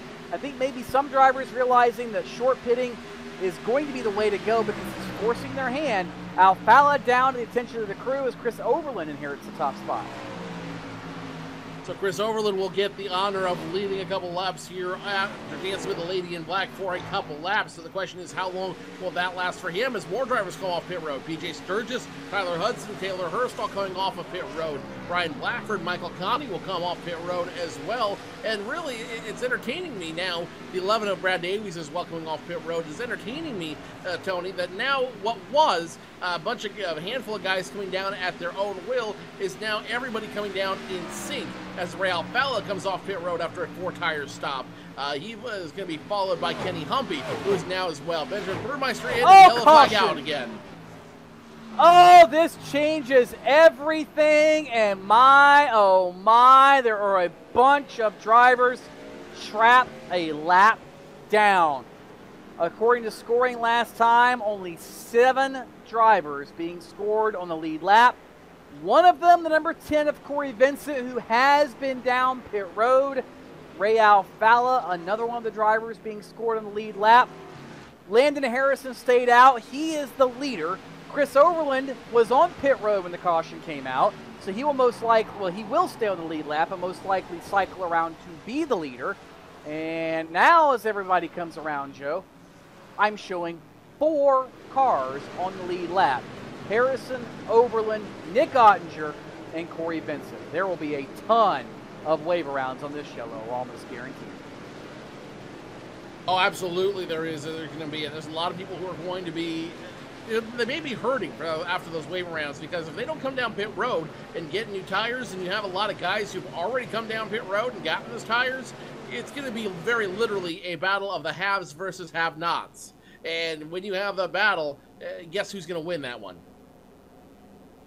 Well, we'll have to find out, Joe. Is Landon Harrison very lonely on pit road? He comes down for service, and look at that. There's nobody around at all. Like, it's literally just him going through the drive-thru almost in the middle of the night. That's about what it feels like, I'm sure, for Landon Harrison.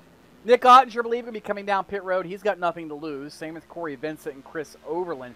But everybody else, Ray Alfalla, PJ Sturgis, Kenny Humpy, Justin Bolton, I suspect they will take the wave around, Joe. But here's the thing. The tires are not as fresh as those who just came down pit road, and track position is not in their favor. Some of them may only have 1 or 2 laps in the tires, so it's not a big deal. But some might have 10 or 12 laps in the tires, and it's a huge deal. So this is going to be interesting to see how it all plays out. Well, we'll shake it down and analyze it for you here in just a little bit. 142 laps are in the books, only 41 circuits to go in the NASCAR Peak Antifreeze Series Peak Southern 250. We'll be back to Darlington in just a little bit.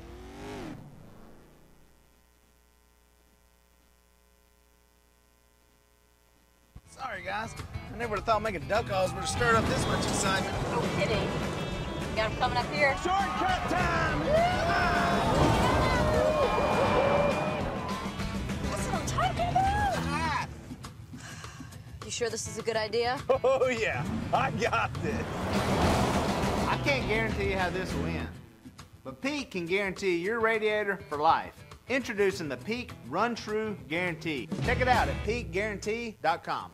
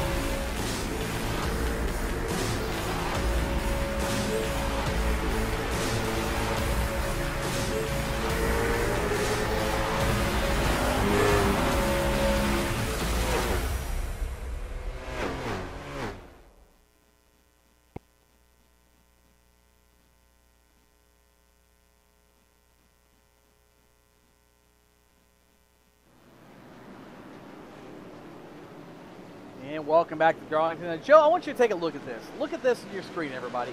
We talked about this dynamic track and how it's changed, how the corners getting blacker and blacker and built up more and more with rubber. On one side, you see lap number 9 as we took this shot. Hardly any rubber on the racetrack at all. On the other side, about 10 laps ago. Look at the difference, Joe. It is so much darker now than it was at the beginning of the race. It's going to continue to rubber up. Just amazing how that works in. And these cars, again, every driver's reporting their cars are changing. They're having to keep up with the racetrack. The setup is not staying the same. And they're really having to get up on the wheel in these things.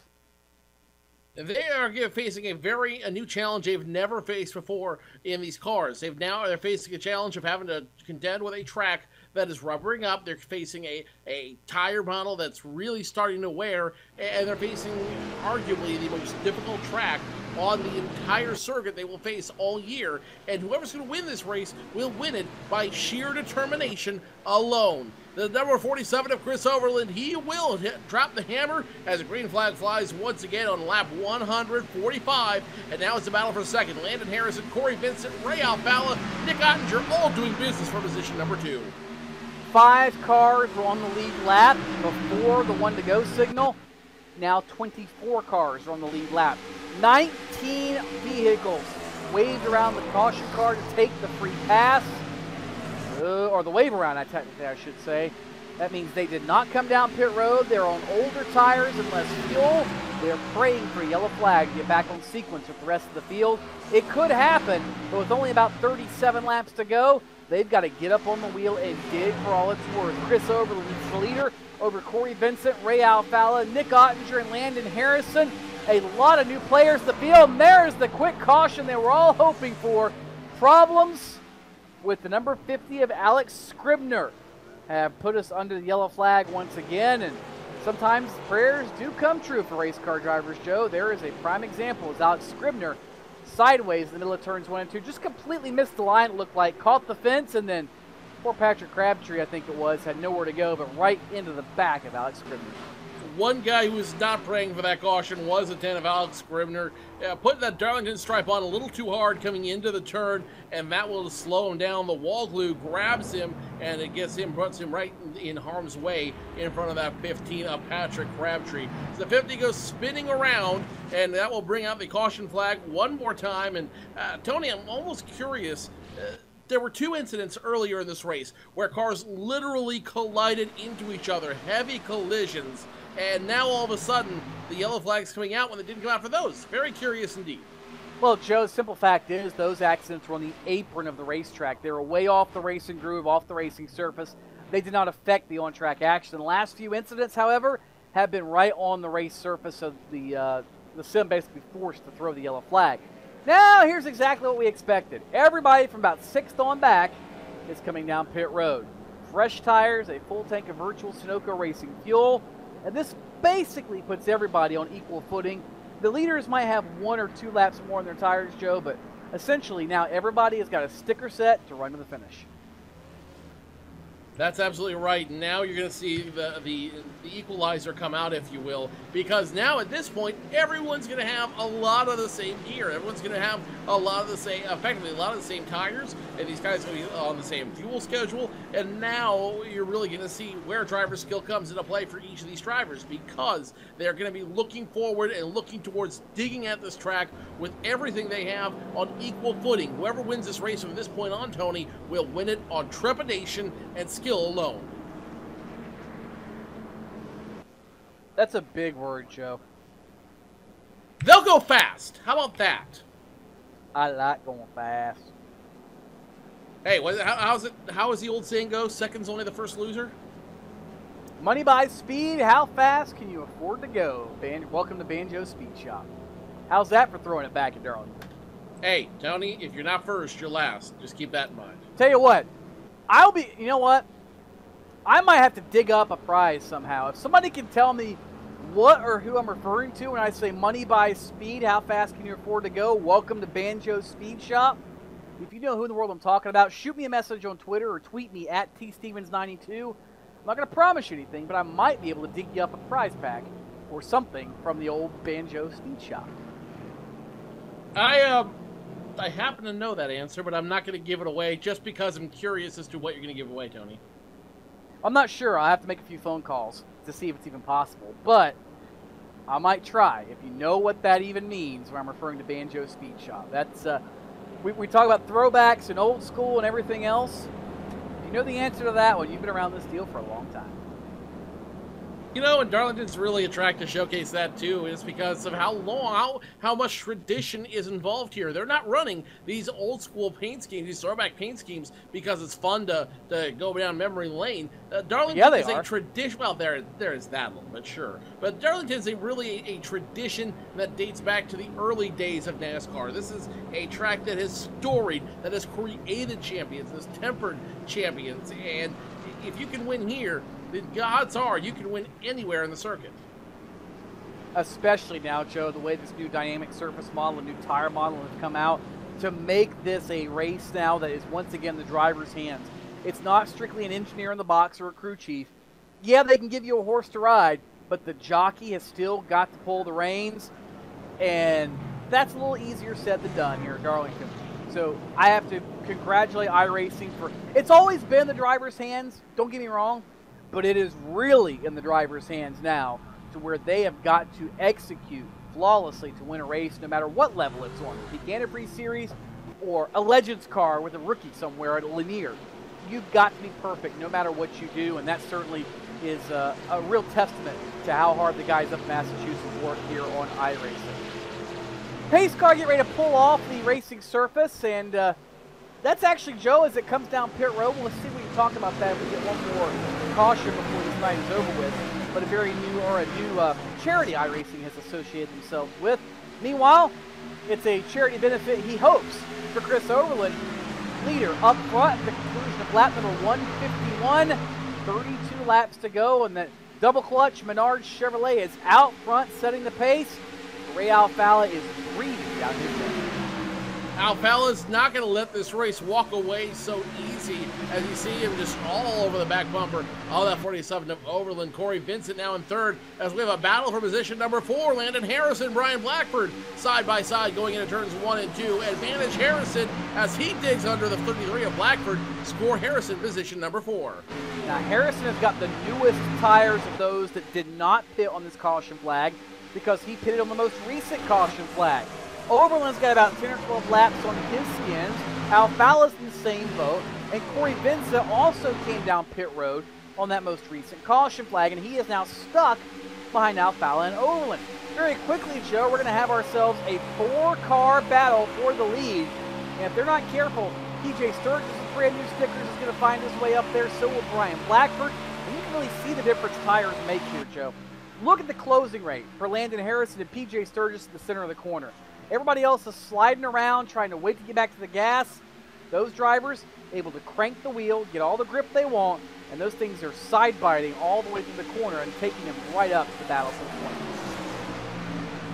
So Chris Overland still up front. Alfalla, Vincent Harrison, and PJ Sturgis are going to make this a 5-car battle for the win here at Darlington. Darlington is now being told the Plan B sales car of Brian Day just took a spin coming off of turn number 4. That seems to be the very dangerous place to be.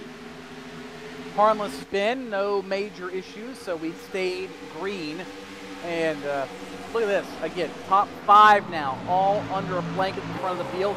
Officially the gap, just a hair over half a second between the top 5 and Joe. Chris Overland might have 12-lap older tires, but everybody else has got a very, very narrow racetrack by which they have to pass him on.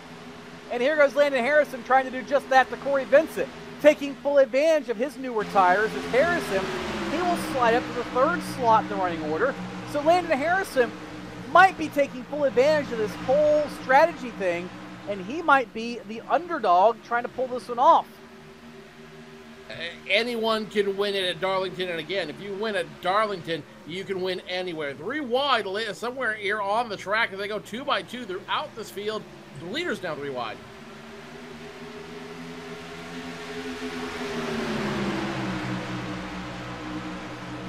Wow.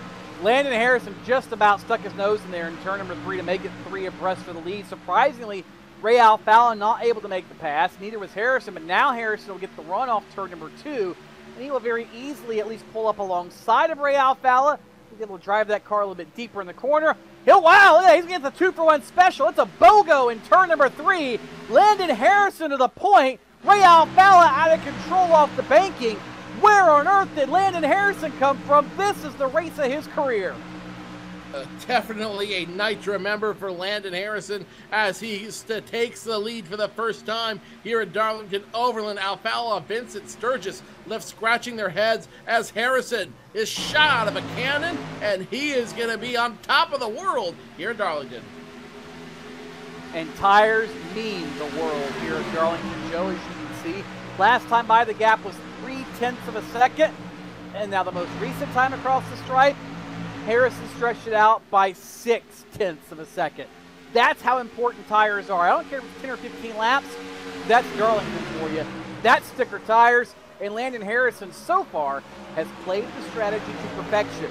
Now, as this currently sits, the worst thing that could happen to Landon Harrison is a caution, Joe. I do not think the 89 has enough speed to win this race on outright sheer quickness.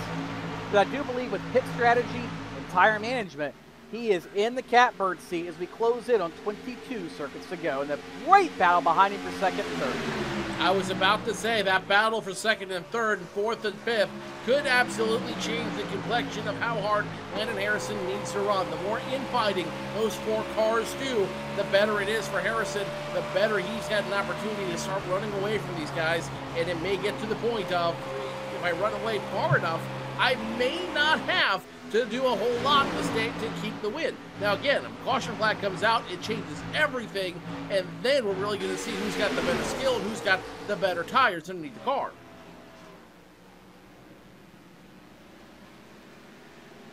Overland, I must say, Joe, I'm very impressed now. Ray Alfala got around Chris Overland, but Chris Overland has done a yeoman's job of holding off the challenges of everybody behind him.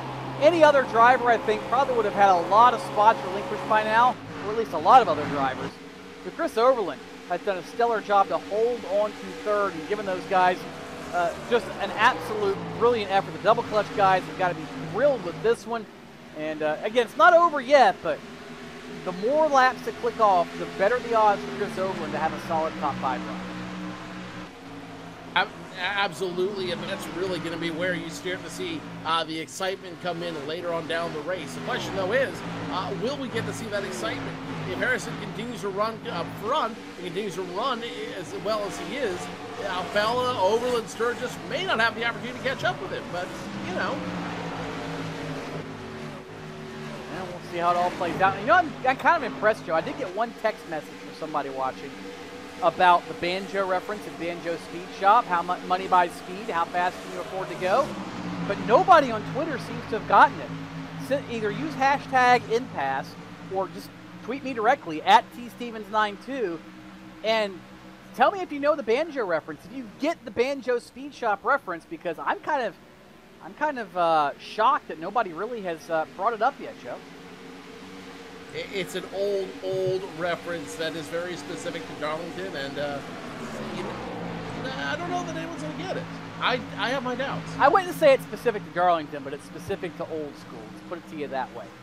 But it's old school that's still very, very, very relevant today. Anyway, up front, Ray Alfala, now he has gotten past Chris Overland, starting to slowly reel in Landon Harrison. Last time by it was 1.576. Well, this time by, never mind. Now the gap extends once again to 1.8 seconds. So Ray Alfala, if he wants a chance at the win, he is going to have to start clicking them off about 1/10 of a second faster than Landon Harrison. I'm not so sure that's possible because Harrison is almost 2 to 3/10 a lap faster than anybody else immediately behind him. Another driver I'm very impressed with, Joe, after going up and down through strategy, caution flags that fell at the wrong time and the whole deal, Corey Vincent, running in 7th. He's got Dan Denayer on the box calling the shots as a race strategist and crew chief. They've done a solid job to claw back inside the top 10. I don't know that they'll have a shot to win this race yet, the way it currently sits, but very impressive Corey Vincent. And that's a championship-type effort where you can have a night like this where things just don't go right and still get a solid run out of it. His race might end up in the top 5, depending on what happens with the 2 cars in front of him, Brian Blackford and Jake Sturgis. Couple of laps ago, those two were battling nose to tail, back and forth, and there was a lot of skittish movement going on between those two cars. Now, as those two cars continue to run nose to tail, there's still some opportunities there for something to go wrong between the 33 running one of the old school Wendell Scott Foundation paint schemes and the 41 of Jake Sturgis. So don't count out Corey Vincent yet. He might be a recipient of luck depending what happens with the 33 and the 41. Just maybe. Hey, there's a lot of maybes playing out. You see the leaders going by now. Michael Conti on the back straightaway. He cannot hold on to his Peak Chevrolet much longer, so he was forced to come in for tires. And Ray Alfalla has been back and forth, back and forth. Gain 2/10, lose a 10. Gain 2/10, lose a 10. This time by, he gained 2/10. Ray Alfalla has got a second and a half up to Landon Harrison, but he's only got 13 laps to get the job done, Joe. This one's going to be close. I think Alfalla is faster, but I'm not so sure he's got enough time. I don't think he's got enough time either. I think that the clock is running out, and I think if anyone wants to try to get around Landon Harrison, they're going to need the help of Mr. Caution Flag, which there's no guarantees he's going to come out this late in the race. Well, the more spread out this field gets, the more likely that it's not going to happen. Not impossible, obviously, by any means, but certainly not as likely if the field continues to get stretched out. The difference being here, Joe, with this new surface model, the new tire model, everybody is complaining this racetrack is getting freer and freer and freer. You might see somebody simply lose it on their own, but as we get closer to the end of this one, now with only 11 laps to go for Landon Harrison, if the yellow comes out, we're getting more and more into a situation where we might not see the green flag reemerge. The gap now from the leader back to second, 1.35 seconds, and still not going to be enough if Alfalla picks up a 1/10 of a second a lap. He's got to start finding some speed. He's got to do something out there as the 33 and 36 almost get into it coming into the turn. The 36 has to hit the brakes hard as now the 33 starting to wiggle. Brian Blackford starting to show some chinks in the armor as now here comes 36 of Justin Bolton. He's going to try to get around him. No dice this time around, but the writing may be on the wall for Brian Blackford. Could be running in sixth spot. He might have himself his hands full with Bolton, Vincent, Hudson, and others as they try to find a way around that Wendell Scott tribute, number 33. And he's kind of in the same boat as a Chris Overland. He's about 10 to 12 laps older on tires than anybody else, Joe. And once again, speaking of older tires, Alfalla, who's on those older skins, lost more time that time around to Landon Harrison. The gap now almost a second and a half for the number 89, back to the runner-up of Ray Alfalla. And here's the other thing that Ray Alfalla has to keep in mind, Joe. While Kenny Humpy came in tonight needing to getting, 35 points to clinch the championship, I believe it was. Alfalla is knocking into that lead somewhat, but it really doesn't matter because the 58 of Kenny Humpy, he's being scored 22nd. He's going to pick up about 20 points in the championship. Not enough to officially clinch it, but he might as well go ahead and cash the check. Hey, as Yogi Berra once said, it ain't over till it's over. Yes, he's going to get close, but don't, put his name on the check just yet. Make him earn it before he starts spending the money. Very true, Joe. By the way, Twitter lit up a little bit. Andrew Plank, really the first person to at least get in the ballpark. David Allen says he gets the reference. It's old school and it's nice to hear it again. But Plank is very, very close. Very, very close. If nobody gets it by the end of the broadcast, we'll throw it out there and give everybody a little bit of a history lesson.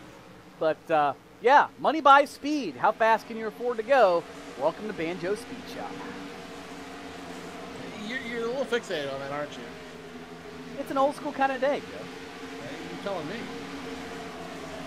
And it's an old school kind of race. I mean, we've got tire strategy. We've got guys slipping and sliding. We've got people getting Darlington stripes, people running the back of one another. This is the quintessential type of racing we all fell in love with, we all grew to be affectionate for, and once again, Darlington never disappoints. Every now and then you find the right lady in a little black dress, and she is all you ever wanted.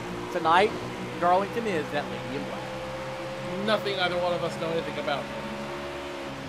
Nonetheless, 5 laps to go here at Darlington as Landon Harrison continues to lead. Ray Alfalla now in second. Chris Overland, BJ Sturgis, and Jake Sturgis rounding out your top 5. And it's really now up to all in the hands of the 89 machine. Now is Nathan Wise having major trouble. Heavy smoke pouring out of that number 24 machine. Not sure what happened to him, but you got to be grateful that did not bring out a caution because it very easily could have.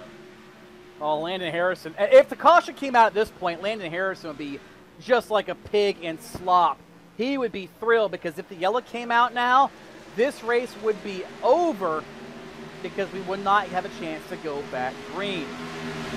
Still sideways further back, all kinds of drivers slapping the fence as we get down to crunch time. 3 circuits to go for Landon Harrison. The gap in excess of a second and a half. Landon Harrison, I believe, Joe, is well on way to the upset win here at Darlington. I don't think anybody would have picked this one out of a hat. If you went to Vegas, his odds probably were about 600 to 1 coming into the season. You know, that just makes the victory that much sweeter as popsicle sticks come in the air for Landon Harrison. 2 more circuits around Darlington, and he will have tamed the track that is too tough to tame. Ray Alfalla still in second. Chris Overland, PJ Sturgis, Jake Sturgis rounding out your top 5. And as you look at the gaps between all 5 of those drivers, 1.3 seconds between Alfalla and Harrison, 3 seconds, almost again a second and a half between Alfalla and Overland. His top 3 is locked in, pending doom to one of these drivers. The big bed sheet is in the air. White flag over the Darlington Raceway for Landon Harrison. He started 32nd on the field. One of the final drivers to make a qualifying effort. He played pit strategy and tire management to perfection. And he'll navigate the narrow confines of turns 3 and 4. And the lady in black has picked herself a date. Tonight, his name is Landon Harrison, the winner of the Peak Southern 250 at Darlington Raceway in the NASCAR Peak Antifreeze Series. Ray Alfalla comes home second, followed by Chris Overland, PJ Sturgis, and Jake Sturgis in 5th. Wow, what a race at Darlington, Joe. Every single bit about it was old school here tonight. The championship not officially sewn up for Kenny Humpy, but it's pretty doggone close. It's that much closer to him cashing a $10,000 check, but still can't quite etch his name on the trophy just yet. Very, very, very close, though. He could have had an opportunity here tonight, but there was a little bit of, not tragedy, I think tragedy is the wrong word, considering the time of the year, but I think there's a little bit of bad luck on his end that ultimately did not do it. But you know what? We go back to it next week where we're at a little bit friendlier track, and he's got 2 more opportunities to put his name on the check. But forget that for tonight. Tonight it's all about Landon Harrison putting the 89 machine into victory lane at a well-deserved win at Darlington. Well earned, well deserved, and by far an upset victory. The old 89 kind of throws it back to Morgan Shepherd. You want to talk about old school and some throwbacks? It says Fwam on the side. He Fwam the field here tonight. And might as well break out the roller skates because the 89 is in victory lane here at Darlington. What a race for Landon Harrison. I'm sure he will be thinking about this one for quite a while. And we will be looking forward to Chicago and Homestead coming up. Before we do all that and preview those events, we'll take a quick break, come back, and we'll talk to Harrison, Alfalla, and others here at Darlington. Don't go away.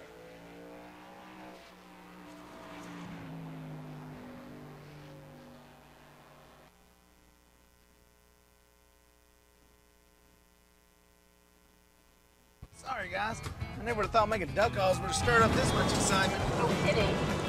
Got him coming up here. Shortcut time! That's what I'm talking about. Ah. You sure this is a good idea? Oh, yeah. I got this. I can't guarantee you how this will end, but Pete can guarantee your radiator for life. Introducing the Peak Run True Guarantee. Check it out at peakguarantee.com.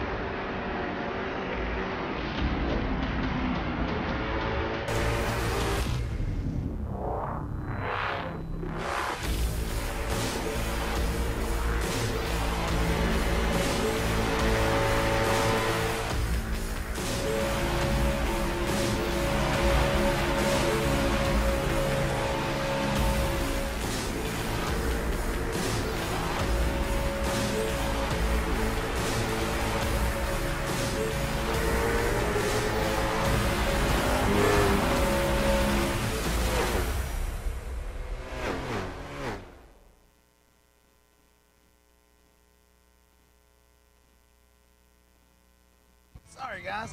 I never would have thought making duck calls would have stirred up this much excitement. No kidding. You got him coming up here. Shortcut time! That's what I'm talking about. You sure this is a good idea? Oh, yeah. I got this.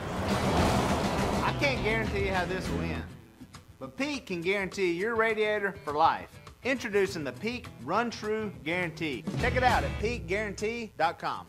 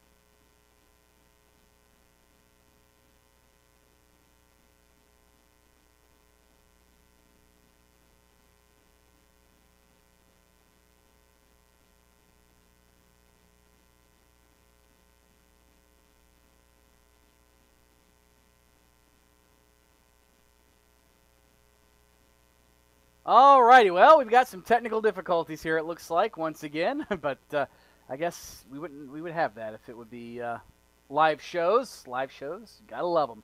Nonetheless, we are back here at Darlington for the NASCAR Peak Antifreeze Series Peak Southern 250, and what a race it was, Joe. Just simply stellar. And I believe you were somewhere down there in all the chaos amongst the guy that has picked up his very first career NASCAR Peak Antifreeze Series win, the upset of upsets this season with Landon Harrison. 6 lead changes tonight, but only one matters for Landon Harrison because he's going to walk away with his very first NASCAR Peak Antifreeze Series win. And Landon, I got to ask, what's it mean to get it at Darlington?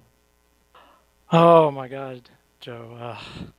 I know you're going to get to asking about the top 20, but I really wanted to win one of these things, one of these days, and just.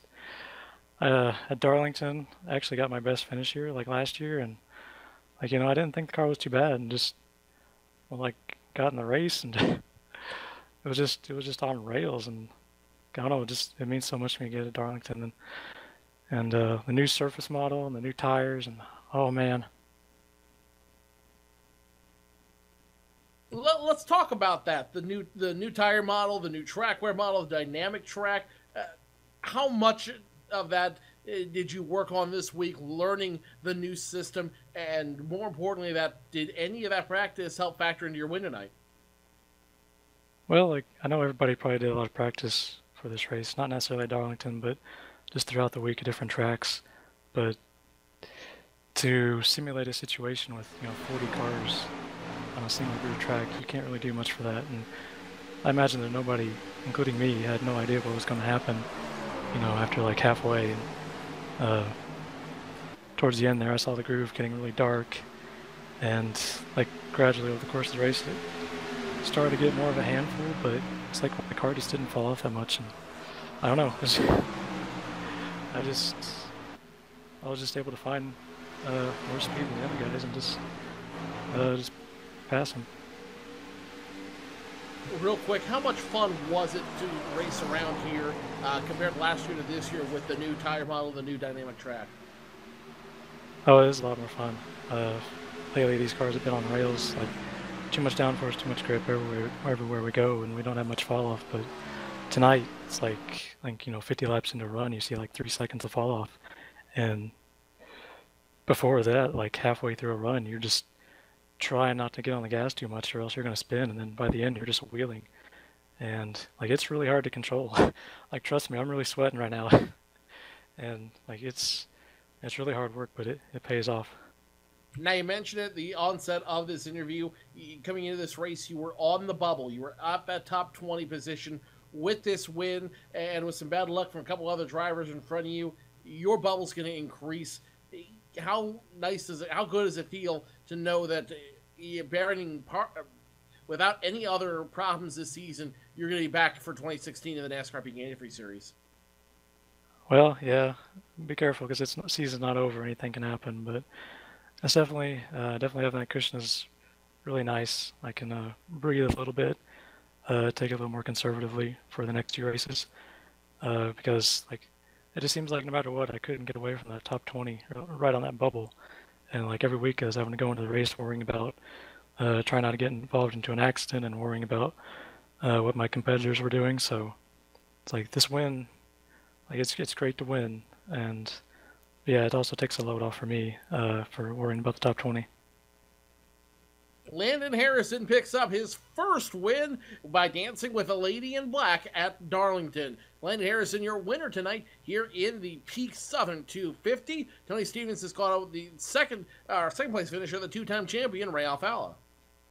Good news for Ray Alfalla, a solid run here tonight in second. Bad news, the championship has 2 races left. We'll talk about that in a minute. But Ray, I think you had the dominant car here tonight. What was the difference in going to victory lane? Was it simply a difference of what seemed like a little bit, only 10 or 12 laps on tires? Oh, I have no idea, Tony.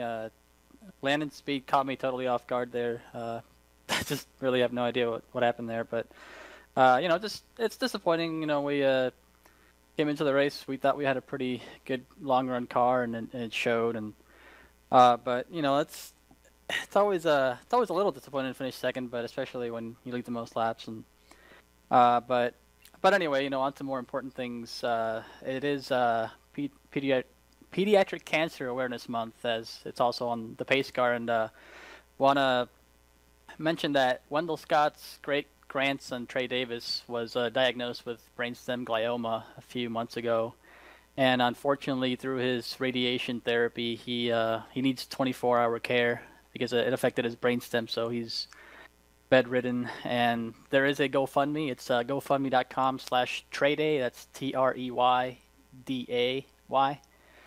And so just want to give Trey's family a shout out. Thoughts and prayers to them. We had the throwback Wendell Scott colors tonight, and that's why it's pretty heartbreaking not to come home with the victory with the way the race played out. But regarding the championship, I'm not really thinking about that. I figured Kenny's way out there. I know he had some troubles tonight, but he can pretty much have that same night for the next for the last 2 races and still win it. So at this point, I'm just trying to go out there and do the best that I can. And that deficit now sits at 90 points. Being that 48 points is the maximum you can earn per race, you need a 96-point gap to clinch the championship. In other words, Kenny Humpy needs to make 6 points over the next 2 races. And that's assuming you win every race and lead every lap, Ray. So I think you were right. It's essentially in the bag for Kenny Humpy, but that has to open things up for you now where you can worry about race wins. And let's talk about this new track model, this new tire you've got on the car, the new rules package.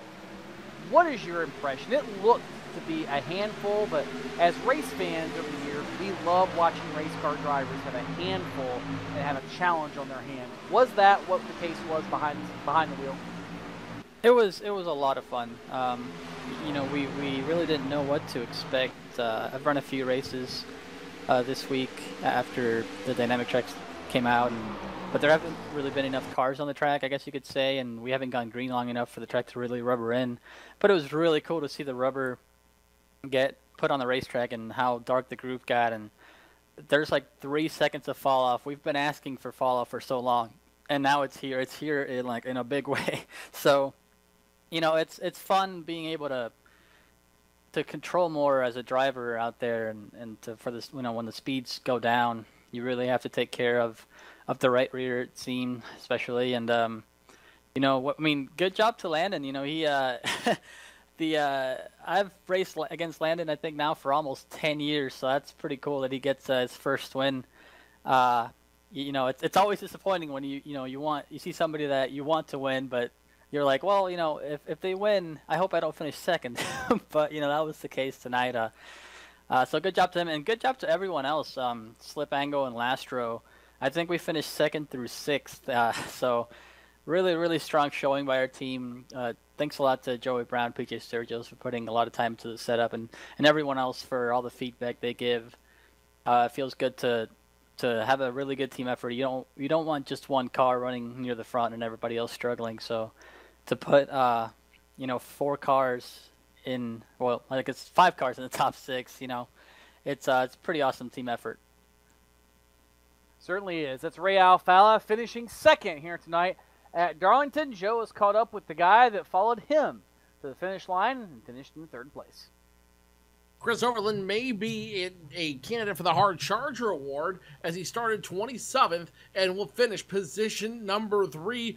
Chris, I know you had a car that you felt like could have won tonight, but 3rd isn't bad. Absolutely, the car could have won tonight. It was amazing. Once the green flag dropped, I knew something special about. There was something special about this number 47 double clutch Menards Chevrolet. It certainly was. It certainly looked like a car that was on a mission tonight. How difficult was it piloting this car with the new tire model and the new dynamic track model in play here? Well, it didn't seem as difficult for me as it was for everybody else, so that's a positive. I guess we'll take that. I actually had to change my wheel settings because with the old wheel settings, I was not up to par, and now I'm. So on new wheel settings, I was able to come up through the field.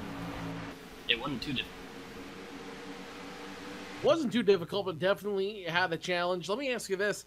How much more fun was it to race with this new model as opposed to previous models where you really do see these cars struggle towards the end of a run? Well, I won't glorify it and say it's the best thing ever. It's not where it needs to be yet, but it was definitely a lot better. You could pass people when they were holding you up. If somebody was slower, they didn't usually stay ahead of you too long. So you could maneuver lanes, and once the groove got rubbered in, it got really fun. So it still needs to be worked on, obviously, and I'm sure iRacing knows that. But it's a huge step up from where we were. Chris, coming in tonight, you were 6th in points. What is the goal now for the rest of the season? Are you going to be trying to work your way up into one of those top 5 money positions, or is top 10 good enough for you and the team? Well, I'm 4th now when points updated, so we're going to try to go get PJ in 3rd there, and hopefully just finish off the season strong. And, man, tonight I really wanted that win, so I don't know, Chicago will try again, Homestead will try again. Hopefully we end up capitalizing and nothing bad happens those 2 races, and we can finish off the season top 3 in points, top 2 in points maybe if Ray has any bad luck. But so far, I'm just going with the flow. No real plan for the rest of the season, just run as best as we can, minimize mistakes. Chris Overland finishes 3rd, ends up 4th in points, is looking for a little bit of money when it's all said and done in the NASCAR Peak Antifreeze Series. Tony Stevens is caught up with one of the Sturgises, PJ Sturgis finishing 4th. And PJ right ahead of his brother Jake, and we talked about it, PJ. You very quietly have had a career season in the NASCAR Peak Antifreeze Series. Once again tonight, a top 5 run. How did you do it, number one? Because it's so different, I'm sure, from what you've had to do to get a top 5 any other race of the series. Yeah, that was a really fun race. Hats off to Landon on the win. I mean, I think everybody is going to be happy to see him pull off the W tonight. But, yeah, it was a weird top 5, but, man, what a fun race, these dynamic tracks. At the end, I thought the track would loosen up, but it went the other way, and I didn't really free the car up enough for it, so it was all I could just to keep it out of the fence. I wanted to get by Chris, but didn't want to take out my teammate in the process. So really good night for the team, the whole alliance with 5 of us in the top 6. So yeah, it's definitely a great feeling to pull that kind of run off tonight. You've got a couple of races to go. What have you got set ahead for yourself in these final 2 events coming up in the next 3 weeks? Well, Chicagoland is usually a pretty good track for me, but we have to keep preparing really hard. I mean, we did a lot of preparation for this race, and it paid off, so we're going to kind of have to do the same here to keep this run going, this momentum going. It's a tricky track. Homestead has never been a good one for me, so hopefully the points aren't too tight going in, but you never know what can happen in these races. Try to keep your head on you, keep cool during the race, and play the strategy right. It's really the key here. So PJ Sturgis finishes in the 4th spot here tonight, and again, congratulations, PJ, on a solid run. Joe Cortez has caught up with the other half of the Sturgis clan, and that is his brother, Jake. Well, if you're going to lose this, if you're going to drop a position to somebody, you might as well have it drop to your brother. And Jake, let me ask you this. You had a 5th place finish. Is it a little bittersweet or a little sour that you lost that one position to your brother? Oh, it's always disappointing when you get beat by PJ. He lets me know about it for the next week or so till the next race. He's like, oh, I beat you in NASCAR, and yeah, so he's got that on me, but I'll take a 5th place for sure. And I wasn't going to try anything crazy at the end there. It's so hard to pass here. I just didn't want to wreck him or me. Not at the end like that.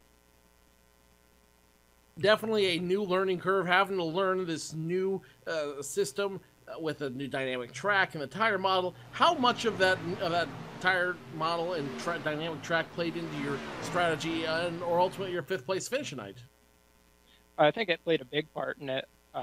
Just keeping the car clean is a big thing at Darlington. But I wasn't really sure what the track was going to do there at the end.